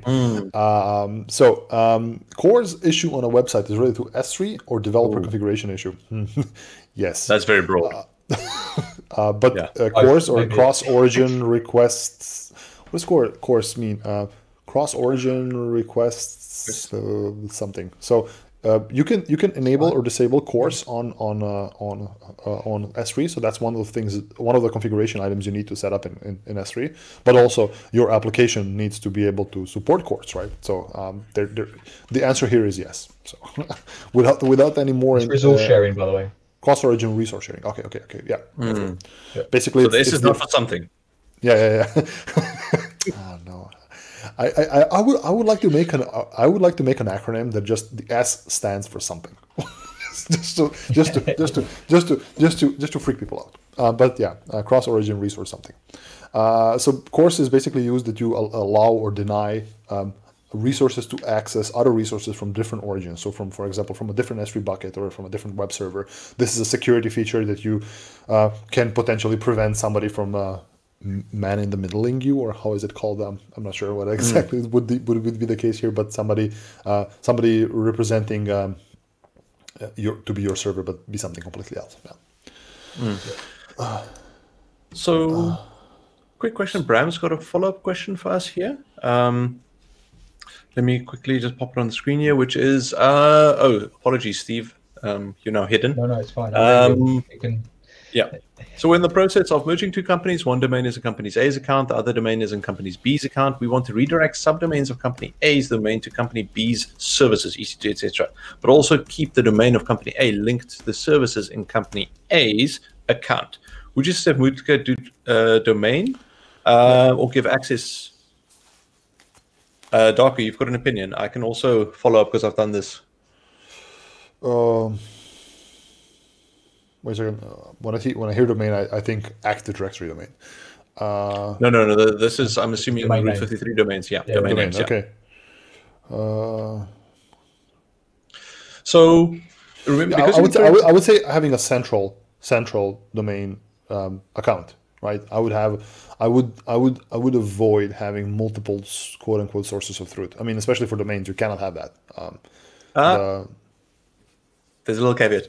So what you can actually do is you can set up Route 53 on a subdomain. So you've got your main, let's say example.com, which is in account A or company A's account and has redirects to specific services. Okay. You can actually enter, set up name service records for subdomain.example.com and have them point to a second Route 53 zone inside the company B's account, and then from there they can control it. So I've set this up in the past specifically to make it easier for these scenarios where the subdomain is an entirely different account with entirely different things running, and you've got full control over it, which means they can do whatever they want with anything before they can do a subdomain if they wanted to, but anything, so they control that space, but they don't control the overall example.com space. That's how we have it in premium support. In premium support, we would get like a domain that we can use in Route 53 registered to our AWS account, and it's myinstance.com. It's basically my username.myinstance.com, even though that myinstance.com is managed somewhere centrally, but the subdomain is managed on my own account. So yeah, okay, fair point. So that's something you can do, Bram, in this case. I would say. What about from a migration perspective? Whilst I'm migrating, so I've got some stuff in the previous account for the subdomain, some stuff in the new account. For that migration, you definitely want to go ahead and set up the second set of Route 53 or the second zone with all of the domains with the current values in them. Yeah. And then what you want to do is, when you do the name server switch and configure that subdomain, then obviously that'll take time before everybody in the world's DNS servers agree that that's now the new place. So set everything up in parity, then do the switch over, then wait at least 48 hours, because even though you've got TTLs set on DNS records, not everybody honors them. And 48 hours is like the thumb suck where most maximum TTLs tend to expire. Some are even longer than that. But use tools like Dig, and there are a couple of online tools where you can actually check DNS from different places across the world. Run those kind of checks to make sure that things are working properly before you do that. And then only do you start making actual new subdomains and new changes to them, point them elsewhere. But there may be some kind of, if I've still got some services in company B's account and some in company A's account, they both access that same subdomain. Let's say I'm using aliases in 53. I'm going to have to maybe not use aliases. In one so gotcha. So yeah, just point to an S3 bucket or an ELB. So what you can do is point, like you mentioned, I was pointing to an application load balancer, because then you can do path-based routing. And what you can do there, it does get a little bit tricky, but you can do VPC peering to have the two different accounts have a private network between them. So you can actually, from the load balancer sitting in account A, do request and route them directly into services sitting inside account B without having to go over the internet. So that's another way of doing it. Wow. And then, especially if you want to move that load balancer, spin up a second load balancer in account B, have DNS, that one configured to point to account B as well as account A. So you've got this, they can both serve traffic to both. And then you can set up DNS to point to both of them, wait till you see that propagate, and then switch off A. But there's a whole bunch of things you can do there, depending on the scenario. Yeah, cool. And thanks, Robert. Yes. And on that note, quickly, yes. Hey! Hello. Hello, Marcia. Wait, you have to do your FUBAR intro quick. Yeah. Hello, I love that one. Somebody was sleeping, now they woke up. Oh, okay. Oh, no, we've got lots of coffee. We got lots of coffee. I'm drinking water. I should get a coffee here. But how long have you been streaming now? Like 3 hours. 3 hours. Almost 3 hours, just below. So, wow. Yeah, welcome, Marcia. And since you just joined us, please do a quick introduction. See Darko alone. I'm not Darko. I'm not Kohus. I'm not Steven. I have hair. You have hair. Well played. Well played. Yeah. I'm also a developer advocate for AWS. I gave a talk yesterday. Maybe you watch it, about CI/CD for serverless. So I'm happy to answer questions on that, or serverless in general, or life of the kangaroos as well. Do tell us about your talk. What is your talk about? I mean, CI/CD for serverless, but my talk was a very, I think, deep dive talk. There was a lot of CloudFormation and some display on screen. So it was something to do when you are very tired, and you should watch that. Then you will fall asleep immediately. But I think it's a talk I would love to hear. Like 2 years ago, when I started to build my first pipeline using SAM and all these code tools that are available in AWS, there is a lot of tricks on how to work with multiple stages, because that's something, most of the demos, they always have one stage and So I try to show you how you can use the parameters of CloudFormations, the mappings, conditional. So a little tricks here and there on how to apply it to different use cases from building the pipeline from scratch. So from your code, from your infrastructure as code until you deploy and you test and where you can test. So quite a lot of information. Yeah. I mean, one of the things I learned from your talk, or if it's similar to something that I've listened to before, it's is something I've been evolving a lot. So I'm sure you have heard it. But one of the things that I like from it, okay, I have some audio back in my back. I'm not sure if you can hear, but so one of the things I learned from your talk is that using a Lambda function for integration testing is just so on point. And I've adopted that to test my infrastructure. I just basically have a Lambda function that will invoke. It uses Python to test like an endpoint. Is it live? And if it is live, it just phones back to code pipeline saying, "Yep, the test is good." It uses the SDK. Love that. It's a great feature. And you can pass parameters to that Lambda function from your CI/CD. So code pipeline can send some parameters like the endpoint, and then you can get it in your Lambda and then run your test, make sure that the endpoint is up and running, and then continue. So it's a really easy way to do it. I think this kind of feeds into the question here from somebody from Mr. Matt Chart Production. The question here is, can you give me a tutorial to define multiple Lambda functions inside a single SAM application using AWS Toolkit VS Code? I'm not sure about that thing, but the last part, I don't know, but the first part, that's the way that you should do your applications. I would recommend you to have a SAM template for all your microservices. So that's, I think, a good practice when you're building your serverless applications, to define what is the microservice of these Lambda functions, and then create a SAM template that has all those functions that belong together, that are sharing code and are sharing functionality. So your life will be so much easier. Correct. And I've basically I saw a quote on Twitter yesterday that said, you don't deploy a Lambda function, you deploy an application that includes Lambda functions. Oh, yeah. True. Right. Yeah. Lambda functions are part of a whole a single thing. Lambda function. Well, So, you can do it, but it comes Yes, with resources, it comes with policies, it comes with a bucket if you're using SAM, because that comes out of the box when you're using SAM. There is a lot of things that are hidden there. So if you write the CloudFormation for all of that, it's quite a lot of things you need to have in order to have that Lambda function working. Yeah. But I mean, the question then becomes, if you deploy a Lambda function and you never call it, did you actually deploy it? That's a very fair point. That's a philosophical question when it comes to serverless applications. Do elements of a serverless applications that are never invoked, are they actually there or not? Well, you're not paying for them in general. So. But here's a fun little segue while we wait for our next little questions. What is the biggest chunk of code or feature that you've written and actually had deployed that was never ever used? Because I'm sure that has happened to all of us at some point because of various different reasons.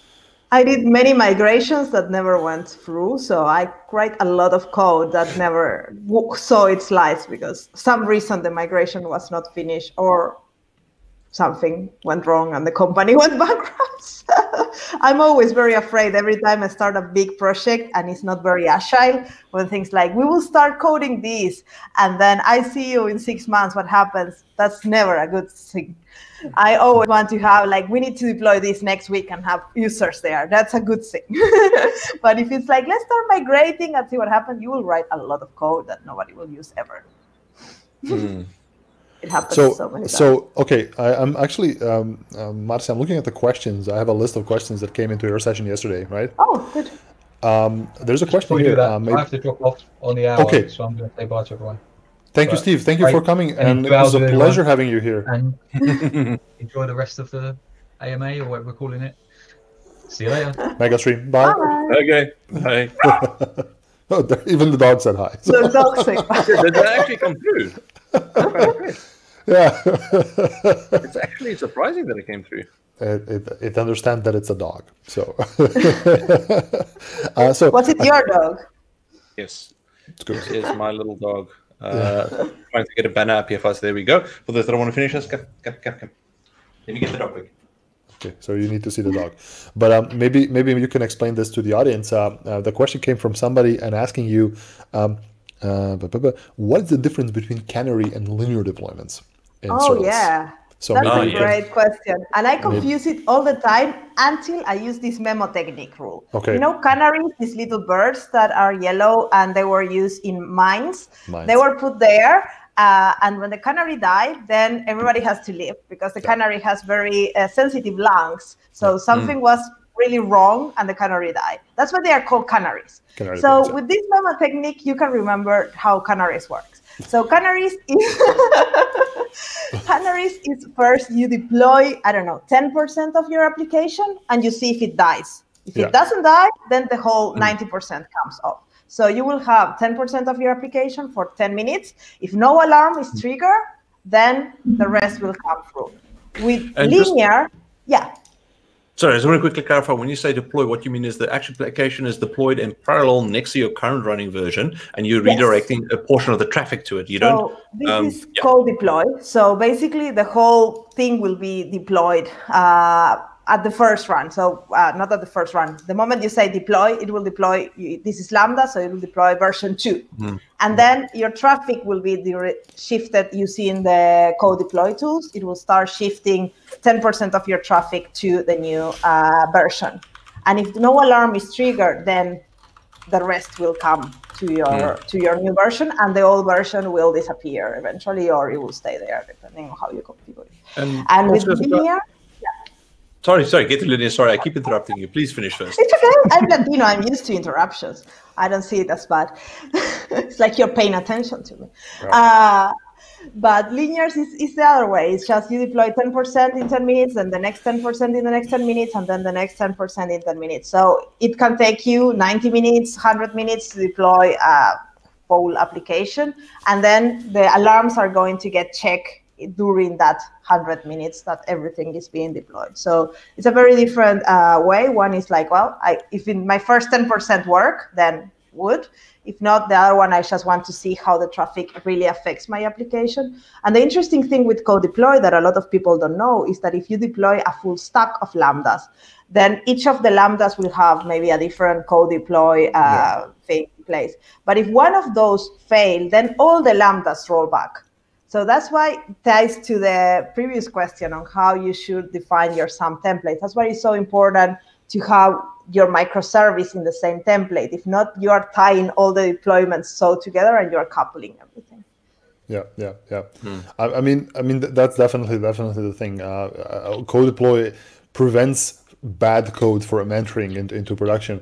And one of the examples I use in code deploy is like rollback. I think it's not even the complexity of deploying code. It is very complex, mind you, but complexity of rolling back bad code is far worse, because hey, if a single element fails, what do you do? Like, do you manually delete code like I did a long time ago, or you rely on a system? So I think and you can have alarms for all kind of things, not only for how your Lambda is operating and if there is any issues, but if latency is added to your application somehow, you can check that. You can check business alarms like custom metrics. If something, for example, if you have a linear deployment that takes 4 hours and your sales decrease, that can trigger an alarm if it's something critical for you, and you can roll back your deployment. So you can be as creative as you want when you're designing these alarms and how the whole system will roll back.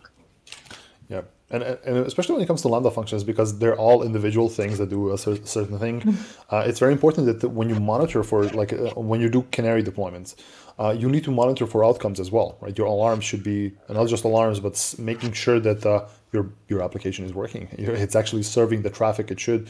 It's performing its given tasks. So that's a very cool thing to do. Okay, excellent. Yeah. So.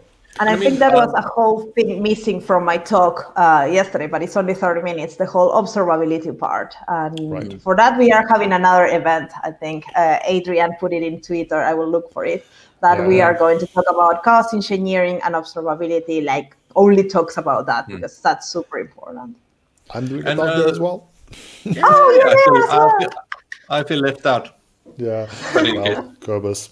They can only have two bald bearded persons there, so that's I know the limit. But what I want to say with Marcia's chat now about co-deploy and canary deployments, just to clarify, this is literally a drop-down menu that you go and say, select canary deploy with all of these different options that we just spoke about. So if you're deploying a Lambda function or if you're deploying your normal code, there are ways that it actually does a lot of this for you. Normal code caveat, I do believe it is integrated with application load balancers. I will have to verify that fact. But yeah, it's actually, It does integrate. So I mean, code deploy integrates with load balancer, so it can actually replace instances and add instances to a load balancer. So and this works for instances, for containers, for Lambda. So we were sharing now, if you're not using Lambda, it still works. It works a little different for containers and for instances, but it's the same idea. Yeah. And I think Cobus had a great example a long time ago. One of the first times I've seen his talk is this thing with containers that he uses co-deploy to actually do blue-green deployments on containers. And blue-green deployments is the other way of deploying code as well, which you don't do blue-green on Lambda because it doesn't make sense to do blue-green on Lambda. But in code deploy, when you look at the console, it says blue-green, but it's not. It's not. No. Blue-green is this thing where you have version 1 of your code running in production. And then what happens, you introduce version 2 of your code, and then you test if this version 2 works, and if it works, you just switch all network traffic from 1 to 2 and just throw 1 away. So, yeah, but I mean, that does come with a lot of risk, because that's literally like doing that with a fire hose as things are going. So the first problem is that you better have your new servers warmed up, because let's say you've got a massive amount of users, it's going to be like thunk. So I would highly recommend looking at Canary and incrementally sending traffic over. Because did you? An application load balancer has these weighted targets. I have not tried, but I think you can do it's that. Sounds very useful for my previous life when I was doing these migrations. To have a way to migrate from my old service endpoints to my newer service endpoint. We can. Did you answer the question to math chart production? Can you use cloud alarm? Use cloud watch alarm. Where we should put. So use cloud alarm or cloud watch alarm to notice the problem, then stop Canary to roll back the deploy. That happens automatically. Yeah, exactly. You don't have to worry about it, because if you set up a cloud watch, a Canary deployment, and an alarm is triggered, it just goes back. So and that is a very and you also have, when you're using code deploy, you have what is called the pre-traffic hook and the post-traffic hook. So basically how it works, you deploy the version 2 of your Lambda function. Before passing any traffic, it will run an integration test that you define in this post-traffic hook. And if that fails, then it will roll back automatically. Nothing happened. The deployment stops. If that passed, then you start putting, 10% for 10 minutes or whatever deployment strategy you want.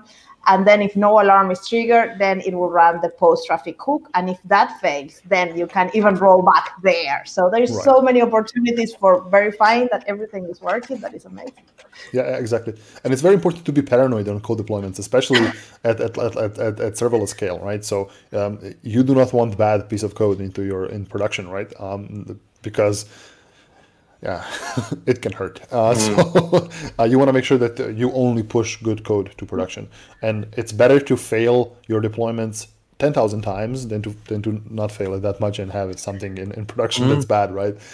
And when you learn to do the automations, it's so easy to add them, and then you can have this deployment that doesn't have any manual interaction, because you trust so much your automations that you can deploy 20 million times to production a day, every commit you do, because there is so many checks in the middle that nothing that is broken will go through. So absolutely. Okay, we are on the 3-hour mark, 3 hour and 7 minutes into this stream.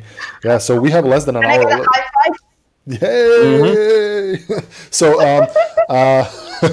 so when it comes to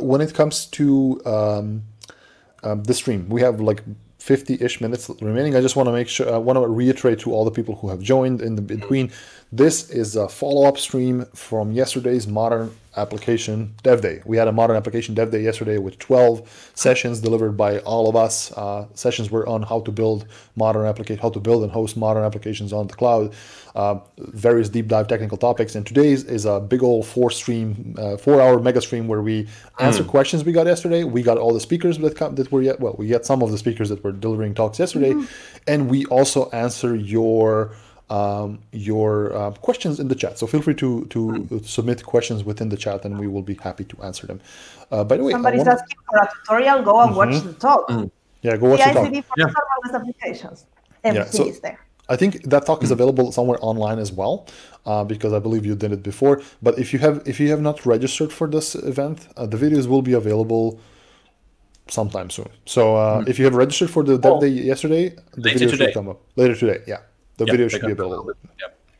But also, and just quick call out before we go away from our 4-hour session today. Just for those that do enjoy the session and find it useful, we've got this running every Wednesday at 11 a.m., so an hour earlier than this time, and also every Thursday at 12, so on the hour that you just started as well. So you can always come back Wednesdays and Thursdays, and then we have additional ones as well during the week. So definitely go have a look at our Twitter profiles. We normally talk about it there, and we literally have many sessions where you can come ask us questions. So we want you to come bring those technical questions to us. Correct. And that's the idea of this, to have, usually I think every day of the week there is someone coming and answering questions at midday kind of ish. Absolutely. That's for sure.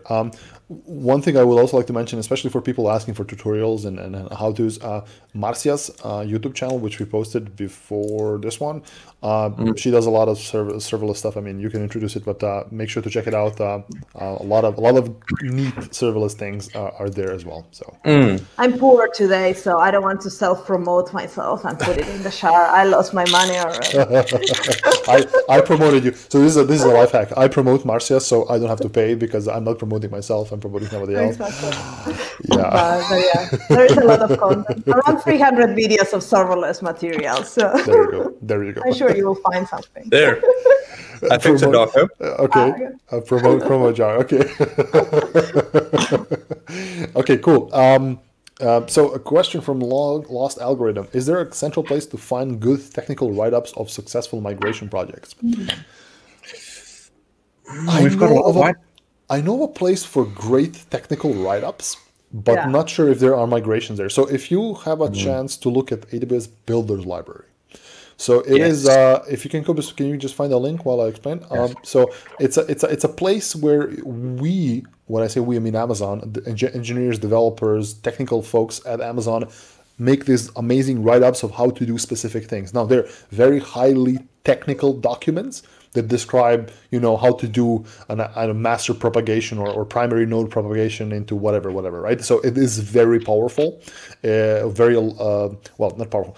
A lot of very great content. So I would highly advise everybody who's interested in technical content and the way that Amazon does things, check out the Builders Library. So let me actually pop it on the screen quickly for a second, just to show people, because like I said, if you just look at the topic titles in here, let's see if it's over there. There we go, cool. So you can see, you can search, you've got ability to search on, you can see avoiding overload with distributed systems. That one's quite, there was also one on, there we go, going faster with continuous delivery, which is very specific to this one. And I think to put that into context, I can't remember offhand the last public stat on how many deployments AWS does a year, but I think we're on, is it 14 million? In 2014, it was 50 million. Wow. Okay, yeah. So I think we are, there might be 140 million or so. I'll see if I can find that number for you. But basically, on average, we deploy every 6 seconds, I think. And remember, that's on average. Just putting it into context, how many deployments we have going. And thank you, CI/CD, for that. So and just quickly, why I'm mentioning this is not as a bragging point, but it's we've learned things going at that speed and building at this scale, and we've taken those and we're distilling them into these articles. So please go read them; they are super interesting. Can highly recommend. The rollback safety. There we go. Rollback safety in during deployments. Very very important to roll back safely during deployments. But yeah, cool. So feel free to pop in the questions in the chat. We're here until 1 p.m. Central European time, which is in 45 minutes. But also feel free to follow us on the social medias. We tend to answer questions there. And it's not only questions. If you have feedback regarding specific AWS services, or if you would like something to be maybe addressed or improved, all of us have different connections in AWS, so we can potentially, not I would say influence, but we know how to get to people. So our job is basically to try to amplify your voice within AWS. So we would be happy to do those things. And I think in 2020 it was very difficult because we couldn't see people directly. So getting feedback on services was usually a personal thing. Like somebody would approach you and hey, this and that. Oh, I'm very excited. I finally got Chris on the stream. Yay! Welcome, Chris. Wow. I would like to say that only a man with no hair would think that a woman could just instantly jump onto a stream. I would just like to put that out there. Chris, you know how long it takes to get this beard. I mean, I'm joking. Yeah. I was sitting here in my We're all attacking pajamas them. with my glasses on. I was like, what are you talking about? What are you? Yeah, I would start expensing my makeup to AWS. I'm using so much. Exactly. Well, I mean, no, we're not going to get into politics. But quickly, Chris, introduce yourself while I go behind the scenes because my first light is flat. I need to replace it quick. Okay. Nice to meet you, everybody. For those I haven't met yet, my name is Chris. I've just joined the AWS European Developer Relations team about a month ago. But I've been working for AWS for more than 2 years. I was in Sydney, Australia, managing a solutions architecture team. So I decided what would be fun would be to move internationally during a pandemic and start a new job in a new city where I have only minimal language faculty. So it's been fun. I'm in Munich and the We weather like challenges. We can say that. I do. You moved to Finland, so you love challenges. Absolutely, Marcia. And the weather is nice is the weather nice in Munich today? No, it's terrible. It's been gray and rainy and awful, which means I've just been in my house watching Netflix and talking to people on video conference, which kind of I could have done from Australia. So exactly. What else do you do on a pre-winter in Germany? Well, it's the same thing in Berlin. I knit. That's the only other, I knit. That's it. So we are all getting sweaters that says Ada Devrel. I will admit that I have tried looking into doing a Pecky design for a jumper. So you just hold that thought. And you do like 20 of them, and yeah. Yeah, that'll take me a good year. By the way, Chris, can you tell us what your talk was about yesterday? Because your talk was one of the big ones. Explain to the folks. I was a last-minute ringer on there. We had the topic, and unfortunately, the speaker who'd proposed it couldn't do it. So I stepped in. I did the building and running microservices on AWS. Okay. And so I was very nervous. It was my first one for the team. You're all going to be looking at me, your new colleague. I didn't want you to look around and go like, why did we hire her? Oh my God. Oh my God, she's terrible. So... And of course, this is why I'm sitting at my dining room table, because all my recording equipment is still on the boat from Australia. Wow. So, yeah. It's good. It's good. It was a challenging thing to do. And I got a lot of nice feedback afterwards from people. So it seems like it landed well. I will improve as I go, but I'm very happy with how that first one went in the end. Yeah.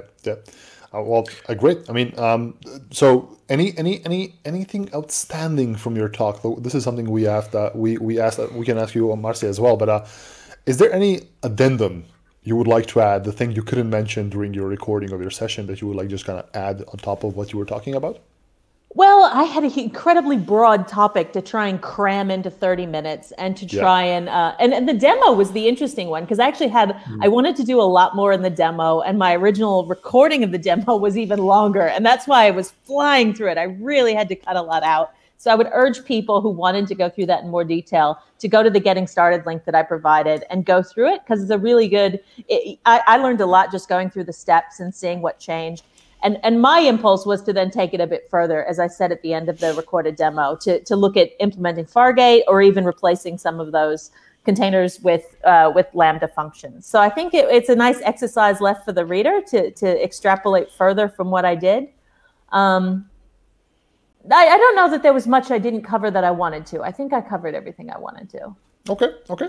Yeah. Marcia, how about you? Is there anything you missed on your talk that you would like to add? Because I did miss something on my I talk. think the whole observability part, as I said, that's I have the agenda for my talk was the release steps for delivering software, and I have like the source, then build, test, production, and then when I got to production, that was the last one. Hey, you need to use CloudWatch and X-Ray, and I don't have that.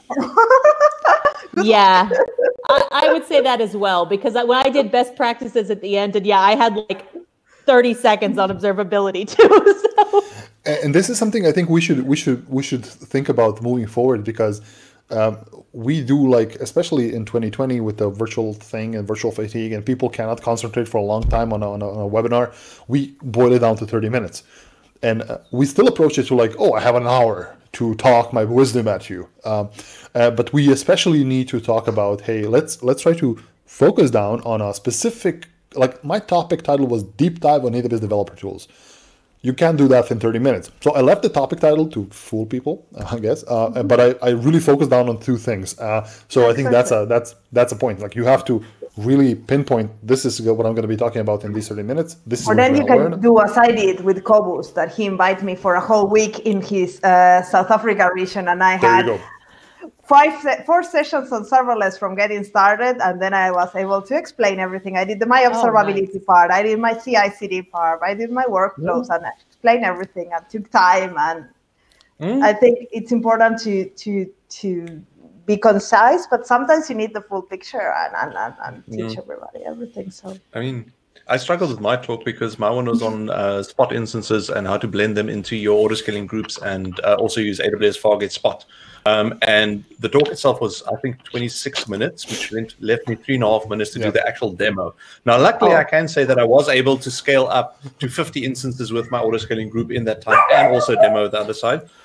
Sorry, it's nap time. Kids are running up and down the corridor. Yes, note to self, set a reminder. I actually forgot and left them up and running overnight. Luckily, there were Spot instances and very cheap, so it's only a few dollars. Oh, so your kids were running overnight. Oh, no, they do that the whole time. I mean, my favorite story there is getting back from a business trip or from one of our events, and my daughter waking up at 3 a.m. and deciding, oh, Daddy's home, let's play. But yes, so they do run all night. Yeah. Okay, a question for all of us from J++. Which services stack are you most excited about or looking forward to? Who wants to go first? Cobus. So my background is automation, DevOps, a lot of containers. So pretty much the way the container ecosystem is moving at the moment, and all the automation around there is super exciting. And the thing that I would be the most excited with, and I think it was recently, is that we released, or Terraform has got a Kubernetes provider that's in alpha or beta at the moment. And then there's also the CDK for CDK-TF, which allows you to write CDK code that actually then transpiles into Terraform HashiCorp configuration language to manage that. Because the thing that makes me excited here, this is why I fell in love with Terraform years ago, is that it does state management for you. So it knows that I created this resource, this is the state. If I need to delete it, I can take it away. And when I work with Kubernetes, whenever I see someone using kubectl and just piping a YAML file into it, that's the equivalent of going bash curl from the internet script somewhere. It's like something goes in there, you hope it's there, and if you have to go clean up, there's no state tracking of what did I deploy and what didn't I deploy and how do I clean up. So it's very manual, almost going a couple of steps back, saying, let me just throw some things out there. I'm going to go click and clean it up later and rename it. And I'm like, no. So the fact that there are solutions coming to this makes me like super excited and happy. I agree. I agree with that. I think that's a great thing. One of the things I'm a fan of is the democratization of all the things, right? So by using different frameworks for infrastructure deployment, using any kind of compute platform for whatever you're doing, right? When it comes to containers, even using different CPU architectures for those things. I like the fact that you're not getting, tunnel vision into one thing, and that's the only thing your application can run on and nothing else, right? From serverless to containers to EC2 instances to different types of platforms. I'm just a big fan of that, and that's something that kind of excites me going forward. And Cobus is away. Cobus went dark. Okay, so Cobus, I know what's the problem. I think his camera died, right? If you're Yes, I was about to answer. I'm now trying to swap out with a backup camera. So the answer is 3 hours, 40 minutes is my battery life. I will be back in a few seconds. So, what's your comment on this question? Well, I don't know do people think that we know everything coming down the pipe? Because we don't. That's I guess what a big misconception is, that we know what's on the roadmap. And we often don't. Yeah. I am excited about reInvent. This will be the first one I've gotten to really take part in. And I am helping out with Jenna Peterson. We're doing a deep dive on something new. I don't know what it is yet. We've got the ticket for it, but I'm very interested in the front end space, and it's come through in that space. So I can't wait to see what we unveil. I have no idea what it is, so that'll be cool. This is going to be the biggest reInvent ever. Yeah. 3 weeks. Yeah. So I'm just generically excited, not about anything specific yet. Oh my, no! I think reInvent is going to be massive. Like, wow, so many talks and so many people giving talks. It's just blow my mind. I already told my husband, imagine that I go on a business trip for 3 weeks. You are not going to see me much. Even if I'm here, I'm not here. I will be in a different time zone. Yeah, the thing is, we're going to be doing a lot of, like, for everybody here, reInvent this year is from November 30th to December 18th. It's online, it's free. Go ahead and register, right? We're going to have a lot of great talks. It's going to be just amazing. And we developer advocates are going to be doing a lot of live streams during that period. So expect us online, not just talking between each other, but talking with the audience, and also talking to service team members about new features, new services coming out. So we're going to try to answer all the questions you may have or may not even think of for the new services and features out there. So please stay tuned. And I know this is going to be a big thing for me because I'm going back to Serbia during that time, and I'm bringing my entire recording equipment with me. You're not taking the old monitor, are you? No, not the old monitor. So this is going to stay here. Well, luckily, Serbia is my graveyard of computers, so I have all the old computers there. So I'm going to set something up for sure. But do expect us during the reInvent. It should be pretty fun. And while we're waiting for this black void of Cobus to go away, what's Marcia excited about? Yeah, I think everybody knows what I'm excited about. Lambda. So you think Lambda is going to take over the world? No, but yes. No, I think it's such a new service that there's so many things that are coming out all the time, and I think reInvent will not prove us wrong on the new launches, that there will be not only around Lambda, but around the serverless ecosystem. Yeah. So I'm really excited about that, and all the things that will be possible to do, because every reInvent, they give a kick forward to the serverless ways of making applications. I think the team of Lambda is really listening to what customers are asking for and giving things, even like, for example, I think one of the funniest things is the EFS support. That's something a lot of people that are hardcore serverless users, like, what the fuck, you're giving state to Lambda functions. But people in production really need the state in their functions. And in order to adopt Lambda, they need that. And the serverless team, even maybe they are hardcore serverless fans, they listen to the customers and they give what the customers are asking for. Then it's up to you to use it. Yeah. So, or not, but I think that's the greatest thing of this team, of the product team of behind Lambda, that they're all the time listening to customers and coming with the most amazing launches that try to make everybody happy, and I really enjoy that. So, but that's a very fair point. So sometimes sometimes the service teams can be in their own little bubbles, right? Oh, it's only serverless, it's only Lambda. I don't know what everybody else is doing, and one of our jobs as developer advocates is to make your voice heard and make sure that your needs are presented in front of service teams. So even though somebody say, oh, it's an anti-pattern to use state and EFS, people need it. People need it to run their services. So yeah. And also, what is an anti-pattern of what? Because this is so new. So it's something that we have decided that is an anti-pattern based on what, and then we can start a philosophical conversation on what serverless is and what Lambda represents in the serverless concept. And there we can get to a discussion. But I think I believe on, as you said, on the democratization of tools.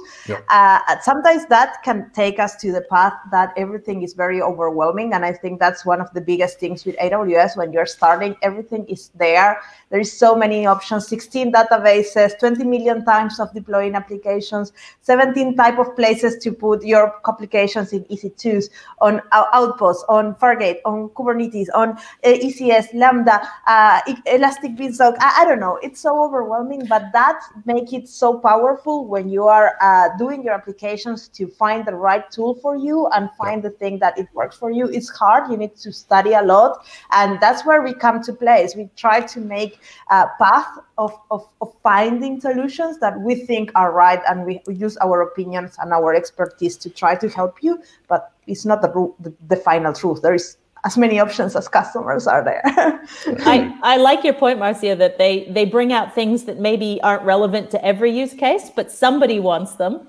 I remember, you will blow your mind, I saw a talk in Sydney at a meetup group, or Melbourne, many years ago, where someone used Lambda and to run Haskell. They figured out how to hack Haskell executable and get Lambda to run it. And then it was like, I was sort of thinking, well, this is a fun science experiment, but what is the point of this?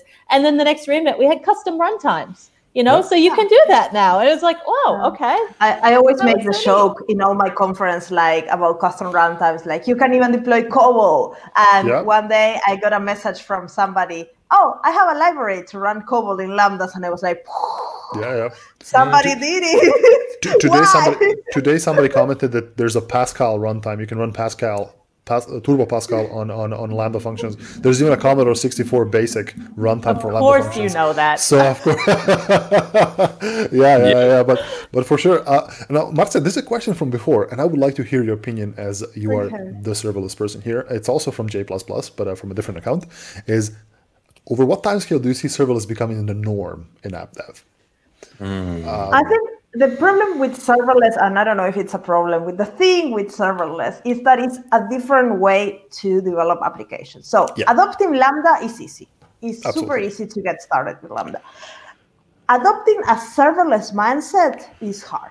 It takes a different way of thinking on how to build your applications and how to structure responsibilities in your developer team, because serverless is a mindset. It's not a technology. It's a way of doing code. It's how to architect your application. But I think serverless is cloud 2.0, and don't quote AWS on that, but you can quote me. But I think that's the path that cloud providers are taking by creating more managed services that are event-driven, that you can build distributed applications easier. So I'm thinking some point, because money talks, making faster applications to market will be the factor that people will say, okay, there is this mature technology that is a new paradigm. Like when we happened with DevOps and Agile, people start adopting it because it starts solving a lot of problems that we had in the past, that now, well, serverless is solving a lot of problems that we have in the development of applications and thinking about distributed applications, super high scale, how to manage multiple microservices,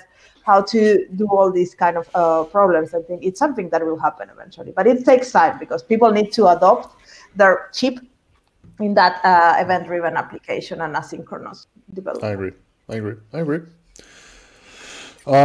What is your opinion, Chris, on this one? You've been working with solution architecture in the other side of the world, and my experience in Germany was that it's more difficult to adopt serverless, especially in one. I'm not sure which one, which segment did you work in, but I did work in something called the Mittelstand in Germany, which is the small to medium businesses, and it's adopting serverless with a traditional German company is a bit difficult. Let me call it that way.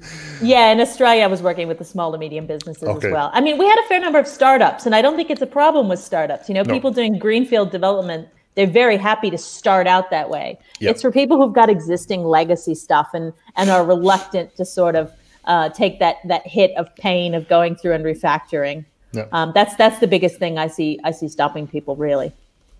Yeah, I agree. It's a thing that people need to And it takes time because adopting containers for developers is coming from on-premise to virtual machines to containers. It's the same path. It just makes life easier on the infrastructure side, but you develop applications the same way. You put them in boxes. Now with serverless, you have to decompose those boxes and distribute your ownership between your cloud provider, your third-party partners, inside your development team. Your developers have a lot of more ownership, and operations has to share that. So there is a lot of power being shifted around that it really makes people afraid of in so many different ways. So I think it happened with DevOps the same. When people start adopting new methodologies, I will lose my job, and I think it's totally fair to have those thoughts. I think it's not just the serverless transition as well. Like one of the areas I saw it was SaaSifying applications. You know, there were companies who wanted to SaaSify a legacy app, and they didn't want to go through the pain of properly making it cloud native. So the good thing is, you know, we have AppStream, we have solutions for that, but you know, it's never going to be quite as great as doing it using the cloud native services, I think. Absolutely. And I think it's only a matter of like it's very rarely that somebody just switches to serverless, like wakes up one day and like let me shoot all my servers, right? No, it takes time. It's a process, and it's also like I had a discussion with somebody. Is like, how do I install DevOps, or how do I convert to DevOps? Like you never convert to DevOps. Being DevOps. It's a way of life. Being DevOps is a continuous process. Like it constantly changes, and whatever you would like to call being DevOps is. But yeah. Well, like they said, if someone's trying to sell you a DevOps tool or Cobus something, looks like in the past now. So yes. So this thing even warbles. So sorry, just quick on that. The reason why this is cropped is this is actually a very, very hacky thing that I started out with. This is my old Canon 700D camera. So this is not a DSLR. This is the same lens, however, but you can see there's a slight difference between the body of the camera and the previous one. And also this one does not do widescreen ratio. So this is actually a 3:2 ratio that's cropped. And the other fun one is I might also disappear again when the memory card goes full, because if I don't use your Mac camera or your computer camera? Because my Mac camera is over here on a stand. You can't even see my hands. Wow, how am I supposed to talk now? I'm a T-Rex. I'll talk like a T-Rex. My Mac is over there. And yes, that's why, in case you're wondering why T-Rexes are always lonely, because when they go in for the hug, they can never get the hug, so they'll be lonely forever. That joke. You can use your deep racer. You can place your deep racer in front of you and have that. It has a camera. Oh, don't joke. Okay, so we touched on this before. I have got many ideas because I have got 6 of these deep racer little cameras, and I'm working on a setup to add multiple USB cables in my office. I've ordered the cables yesterday to set that up so I can actually put multiple points of view everywhere. So we can see you from all your angles. That's amazing. 3D Cobus, there you go. Holographic Cobus in my living room. When I packed up my house, when I packed up my Australian house, I found one of the old EyeSight cameras, the Apple ones. Wow. And I was like, "Ooh, can I get that working?" But it wasn't lightning. It was Thunderbolt. Like I'm like, I don't even think I have anything to plug it into anymore. It could be FireWire. It was FireWire. It was FireWire. That's what it was. Okay, a question from Marcel Romani. This is all. That's it, Cobus. Just stay that way. It's better. This may be Marcia, you can answer. Concurrent provisioning with Lambda functions. Is provisioning a single Lambda function would save the cold start problem? No. One is not enough. Well, unless you have so little traffic. That means that there will be one Lambda function warm. The moment that's used, that's running, then you will have to wake up another one. So cold starts are a question that so many people are afraid of. And I think, again, you really need to understand, is it a problem? Because sometimes, because it's a trendy word to talk around, people are cold starts, but is it really a problem? If it is, then provision concurrency helps, but not one. You need to think about how what is your initial load and start doing some analysis on how many you need to have up and running. You can have as many as your account limits on Lambda functions, but remember, if you have your account limit is 1,000 and you have 99 running, that means that you can run one Lambda function that is not that. So be mindful. But you need to have more than one. But then you can do tricks around your cold starts, depending on what runtime you're using. Some runtimes are faster than others to start. What kind of, and here we come again to the serverless paradigm. What are you doing in that Lambda function? It's like a little monolith. It's a small function. That's also a problem. Are you calling 20 million dependencies? That takes longer to load in your mystical container that is getting loaded in the backend. I don't know. There are so many questions that you can ask in order to improve your cold starts and make it a little bit better. If you do have the problem, then get provision concurrency on. I want to see your answer to the second part, Marcia, because it's an issue I had. I built this little serverless app that depended on a downstream API that was really heavily throttled. So if I just pointed Lambda at it, it went nuts and exhausted all of my API calls very quickly. So how do you limit it from doing that? You can use the amount of concurrent Lambdas that you have at the same time. That's one way, and you can limit it to one.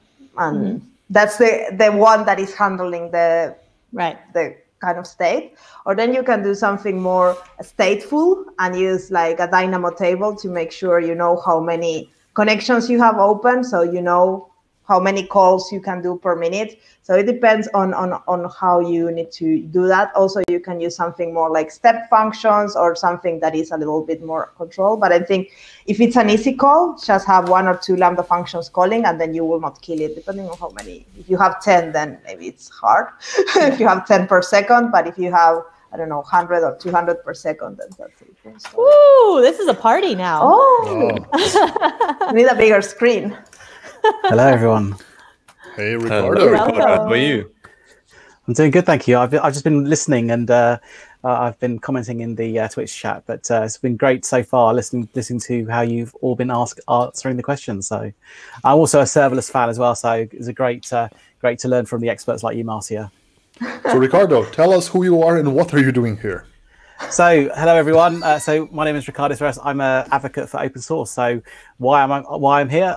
I'm here because I've got insatiable curiosity, and I wanted to find out what people were talking about, what questions they had, and if anyone who's watching has got any questions around open source or any of the open source services we've got, or just open source in general, then please ask away, and I will try and help you.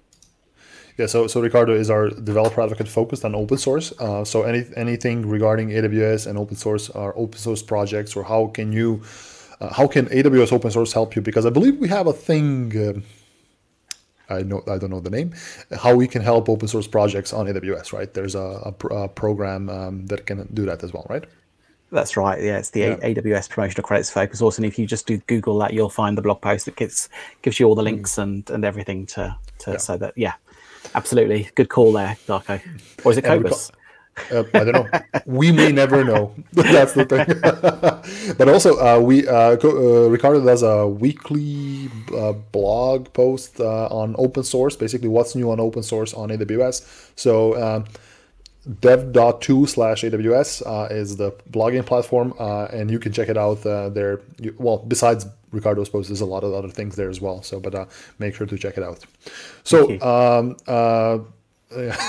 So, we have Martin in the chat as well. Okay, Martin says, so hard. Do you want to join, Martin? Are you bored? Do you want to join us, Martin? Yeah.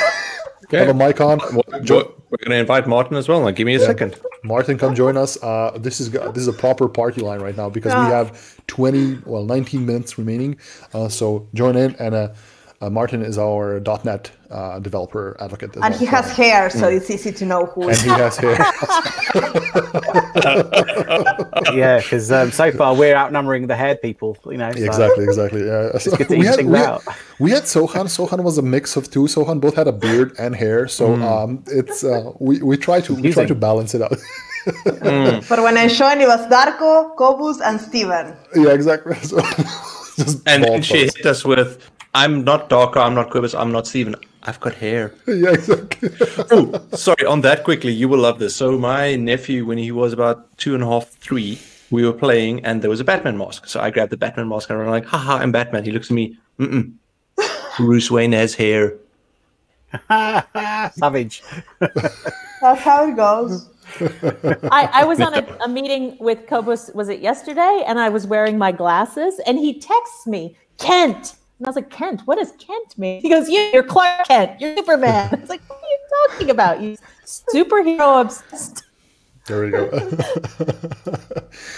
Ricardo, did you have a chance to watch our Dev Day yesterday? Because I recall that you didn't deliver a session yesterday on Dev Day, but did you have a chance? I didn't, and I'm sad about that. So I didn't see any of the sessions. I did watch the tweet. So and I'm really keen to check out your DevTools session actually, Darko, because DevTools is an area that's quite. I'm not a developer by background, right? But I've been exploring and experimenting with some of the DevTools in the open source space, such as AWS CDK, and I've really fallen in love with CDK.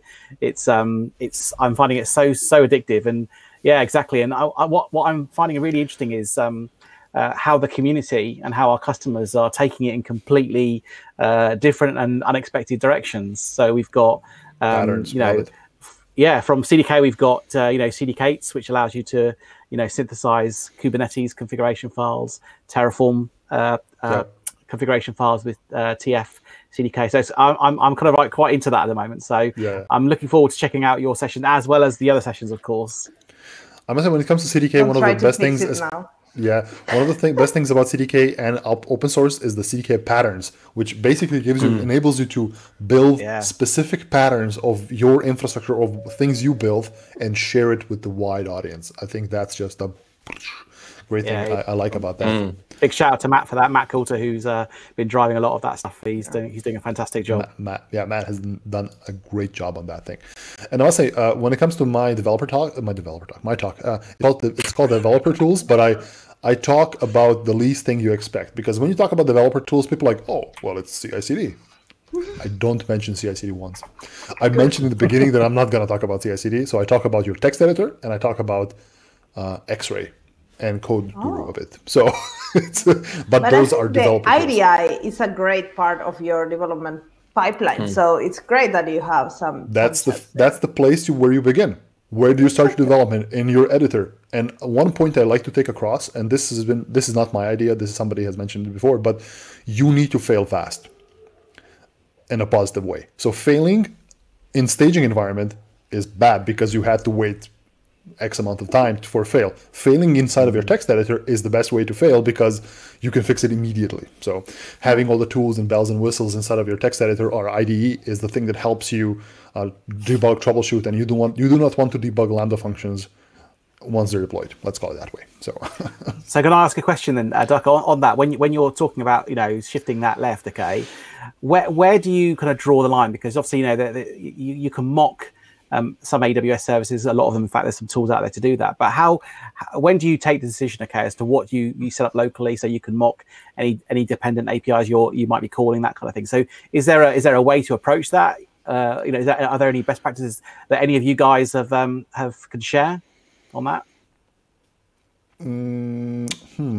Where would I draw the line? I would say I would draw the line in convenience. Right? Where convenience ends. I find it very convenient to test my Lambda functions and API gateways locally. I wouldn't like to spin up local virtual machines that do some complicated things like emulating queues or something like that. I would have even when I say locally, now the term locally has shifted. When I say local development, I mean development inside of your local AWS account. So yes, you're doing it on a workstation, but you're working it in a sandbox account where you can just play around with things. Right. Okay. So I would say that I advocate for an account per developer, and having an account where you can just burn things, right? And try to replicate as much as possible as from production as you can. And fun fact, that's how we do it in AWS. Every developer has an account. So you basically that's somehow how it. And then when you have to do integration, that's where you I would say move up the chain and do integration. Yeah, but I think that's kind of super interesting to have in one account per developer. That's something, because infrastructure is ephemeral, and if you do it as infrastructure as code, you can remove it after you finish. So it doesn't cost anything. It's not like in the prehistoric times that you need to give things to developer. Now you give the account, and in that way you empower the developers to learn and to feel confident. So it's all games. Yeah, I agree. But again, one of the experiences I have from my customers is that sometimes when developers work on like a common account, they're afraid. They're afraid to break something, or they're afraid, oh, somebody's gonna see me launch an EC2 instance, woo, and we're doing serverless, like those kind of things. And having a kind of a freedom to just ravage your account and do whatever you want, that gives you this unfettered way of just playing with things. And I think playing is as kids learn stuff while they play, as cubs learn stuff as they play, developers should also learn stuff as they play. So, and you know better than me, but I'm pretty sure that when you are creating an organizations and having all these accounts, you can put guardrails on how what the developers can do. So it's not that you are giving the free credit card to all your developers to do whatever. There is limits that are kind of controlled by the organization. So it's freedom with boundaries. Absolutely. Guardrails, right? Yeah. Yes. Yeah. So That's what I was learning about Service Catalog yesterday, actually, and how people are using Service Catalog in conjunction with things like AWS organizations to effectively give their developers these accounts with kind of pre-configured sort of toolboxes, right? So just the services that an organization thinks you need to use, and the right guardrails to make it really easy and to scale that to lots of developers rather than doing it individually for each one. I would say go ahead. Sorry, Chris was going to say something. Oh, I was just going to say I love going back to your point about spinning up real resources, because I've worked in teams where you go to a lot of trouble of mocking up stuff, and just spin up a DynamoDB and then just actually connect to it and put data into it. Why not it's just so much easier. I agree. I agree with that fully. Yeah, tear it down afterwards. Yeah, and I think that's why I love, by experimenting with CDK and this whole move to immutable infrastructure means that it's super easy to do, right? You can just take the script, put it in your account, and then easily bring up your environment so you can test against. It's actually one of my favorite interview questions is when I chat to people, I used to ask them, well, pre-AWS, because we do interviews a bit differently. It's like, tell me about something that you broke. Because if you don't have examples, I immediately know that you aren't experimenting and you aren't actually really building code. Because even if you're just writing code in the same system day by day, you would have made a mistake somewhere.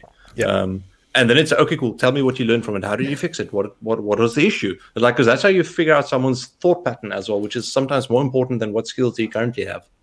Yeah, I agree.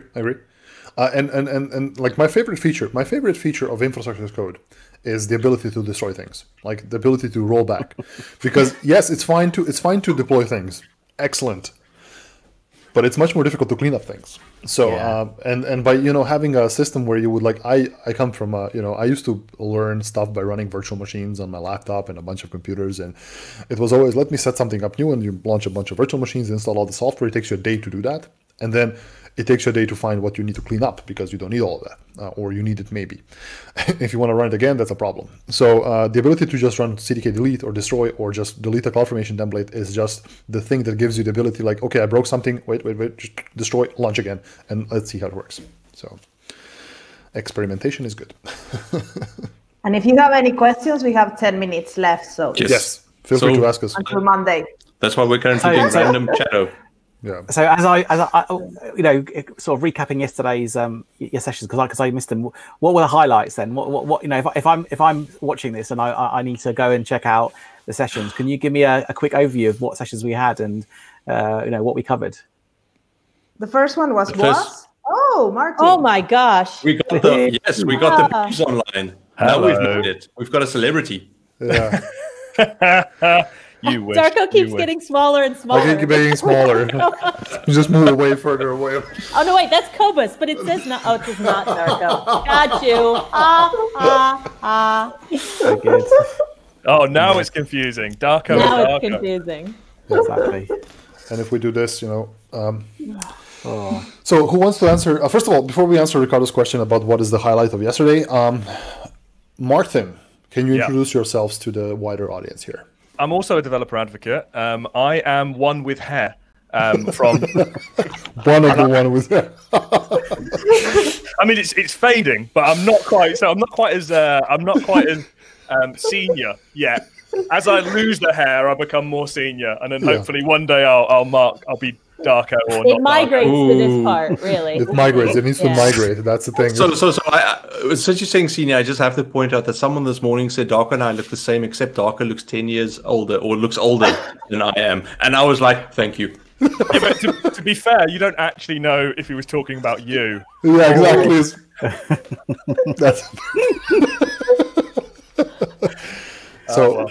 Martin is our .NET developer advocate, so he does all things related to .NET. Welcome. Yeah. We have never had you on stream. No, it's a first time for me. And it's wonderful to have joined this with 5 minutes notice. I was like literally setting up my webcam, trying to set up my system, which I've not used for like a week and a half. So yeah, I finally got there, so it's good. This is good, by the way. I like this StreamYard thing that you're using. It's Wow. It's so easy.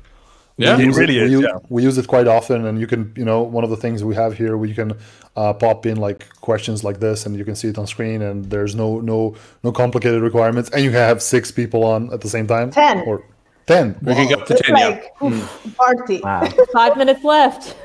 5 minutes Yeah, left. come on, guys. Somebody else wants to join? So time to ask all the questions. Is one of the Jeffs from AWS available just to jump on stream? Yeah,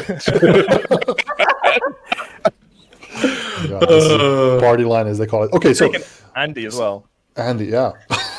So one of the questions Ricardo had, what's the highlight of yesterday? And Martin, I'm not sure if you watched our Dev Day yesterday, because I know you didn't present, but if you had a chance to view something on that thing, but yeah. So Alex's, I watched a few of them. Alex's talk on step functions was really good. I must admit that I'm not that big. I'm a relatively large user of Lambda, but not step functions, to be honest with you. So it was kind of interesting. Some of it I knew already, but it's nice sometimes just to hear someone else explain it again. It kind of helps with my understanding of something. So yeah, I thought Alex Casablani, he's a great speaker anyway. So that was a great talk. The same for me when it comes to step functions. Like step functions for me, I know how they work and what they should do, but never ever have I used them. They're amazing. Yeah, I know what they can do, but like I have not had a chance to implement them myself, as I have not built complicated things enough on serverless before. It doesn't have to be complicated. Remember, the big benefit there is that it abstracts away the error handling for you, because you literally in the JSON file, when you define how your state machine works, it says on success, call this.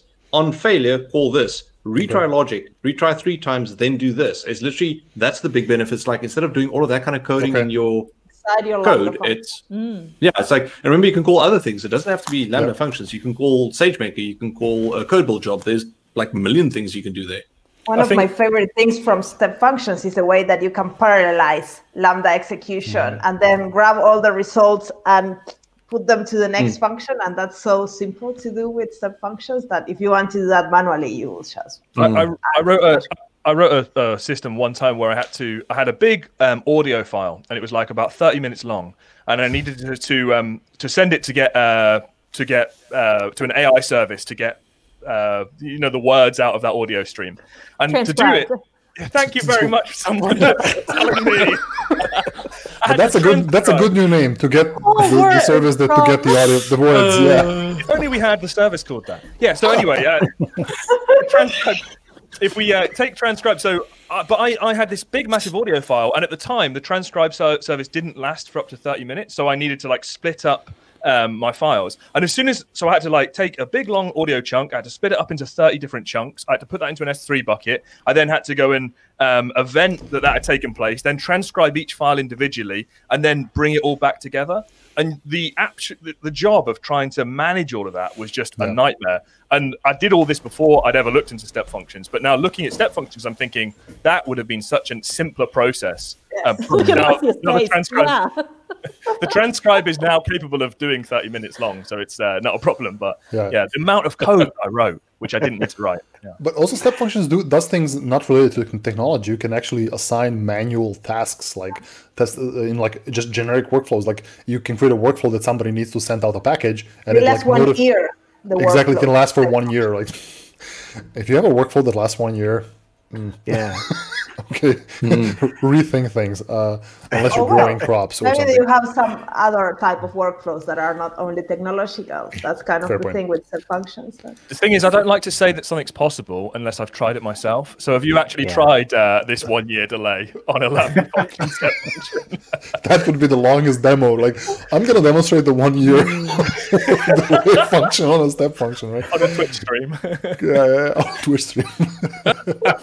Awesome. So, okay, I'm gonna have to drop off. Folks. Yeah, we're all gonna have to drop off because it's the top of the hour. It's been 4 hours on stream. This has been the mega It's like a stream here. telethon.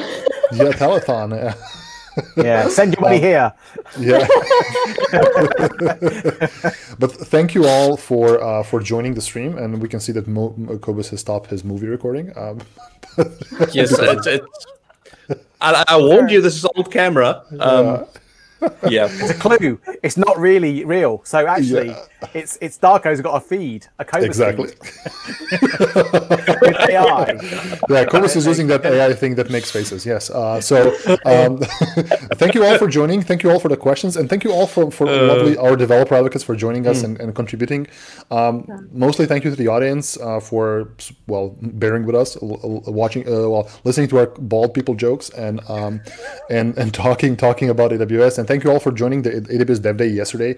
Now, if you have registered, the recording should be out later on today. So make sure to monitor your email as it may come in a wave. So if you're interested in that, do check it out. If you want to hear more from us, every Monday and Friday we have a stream at the same-ish time at 11 a.m. Central European time or South African time on the same place. And also, follow Wednesdays 11. Wednesday 11. Thursdays and, 12. Thursday, a lot. Every day of the week there is Every day of the someone week. live streaming around midday. Exactly. So thank you all, and I wish you all a lovely weekend because hey, it's the weekend. So Buenas, Fernanda. thank you. Bye. Bye.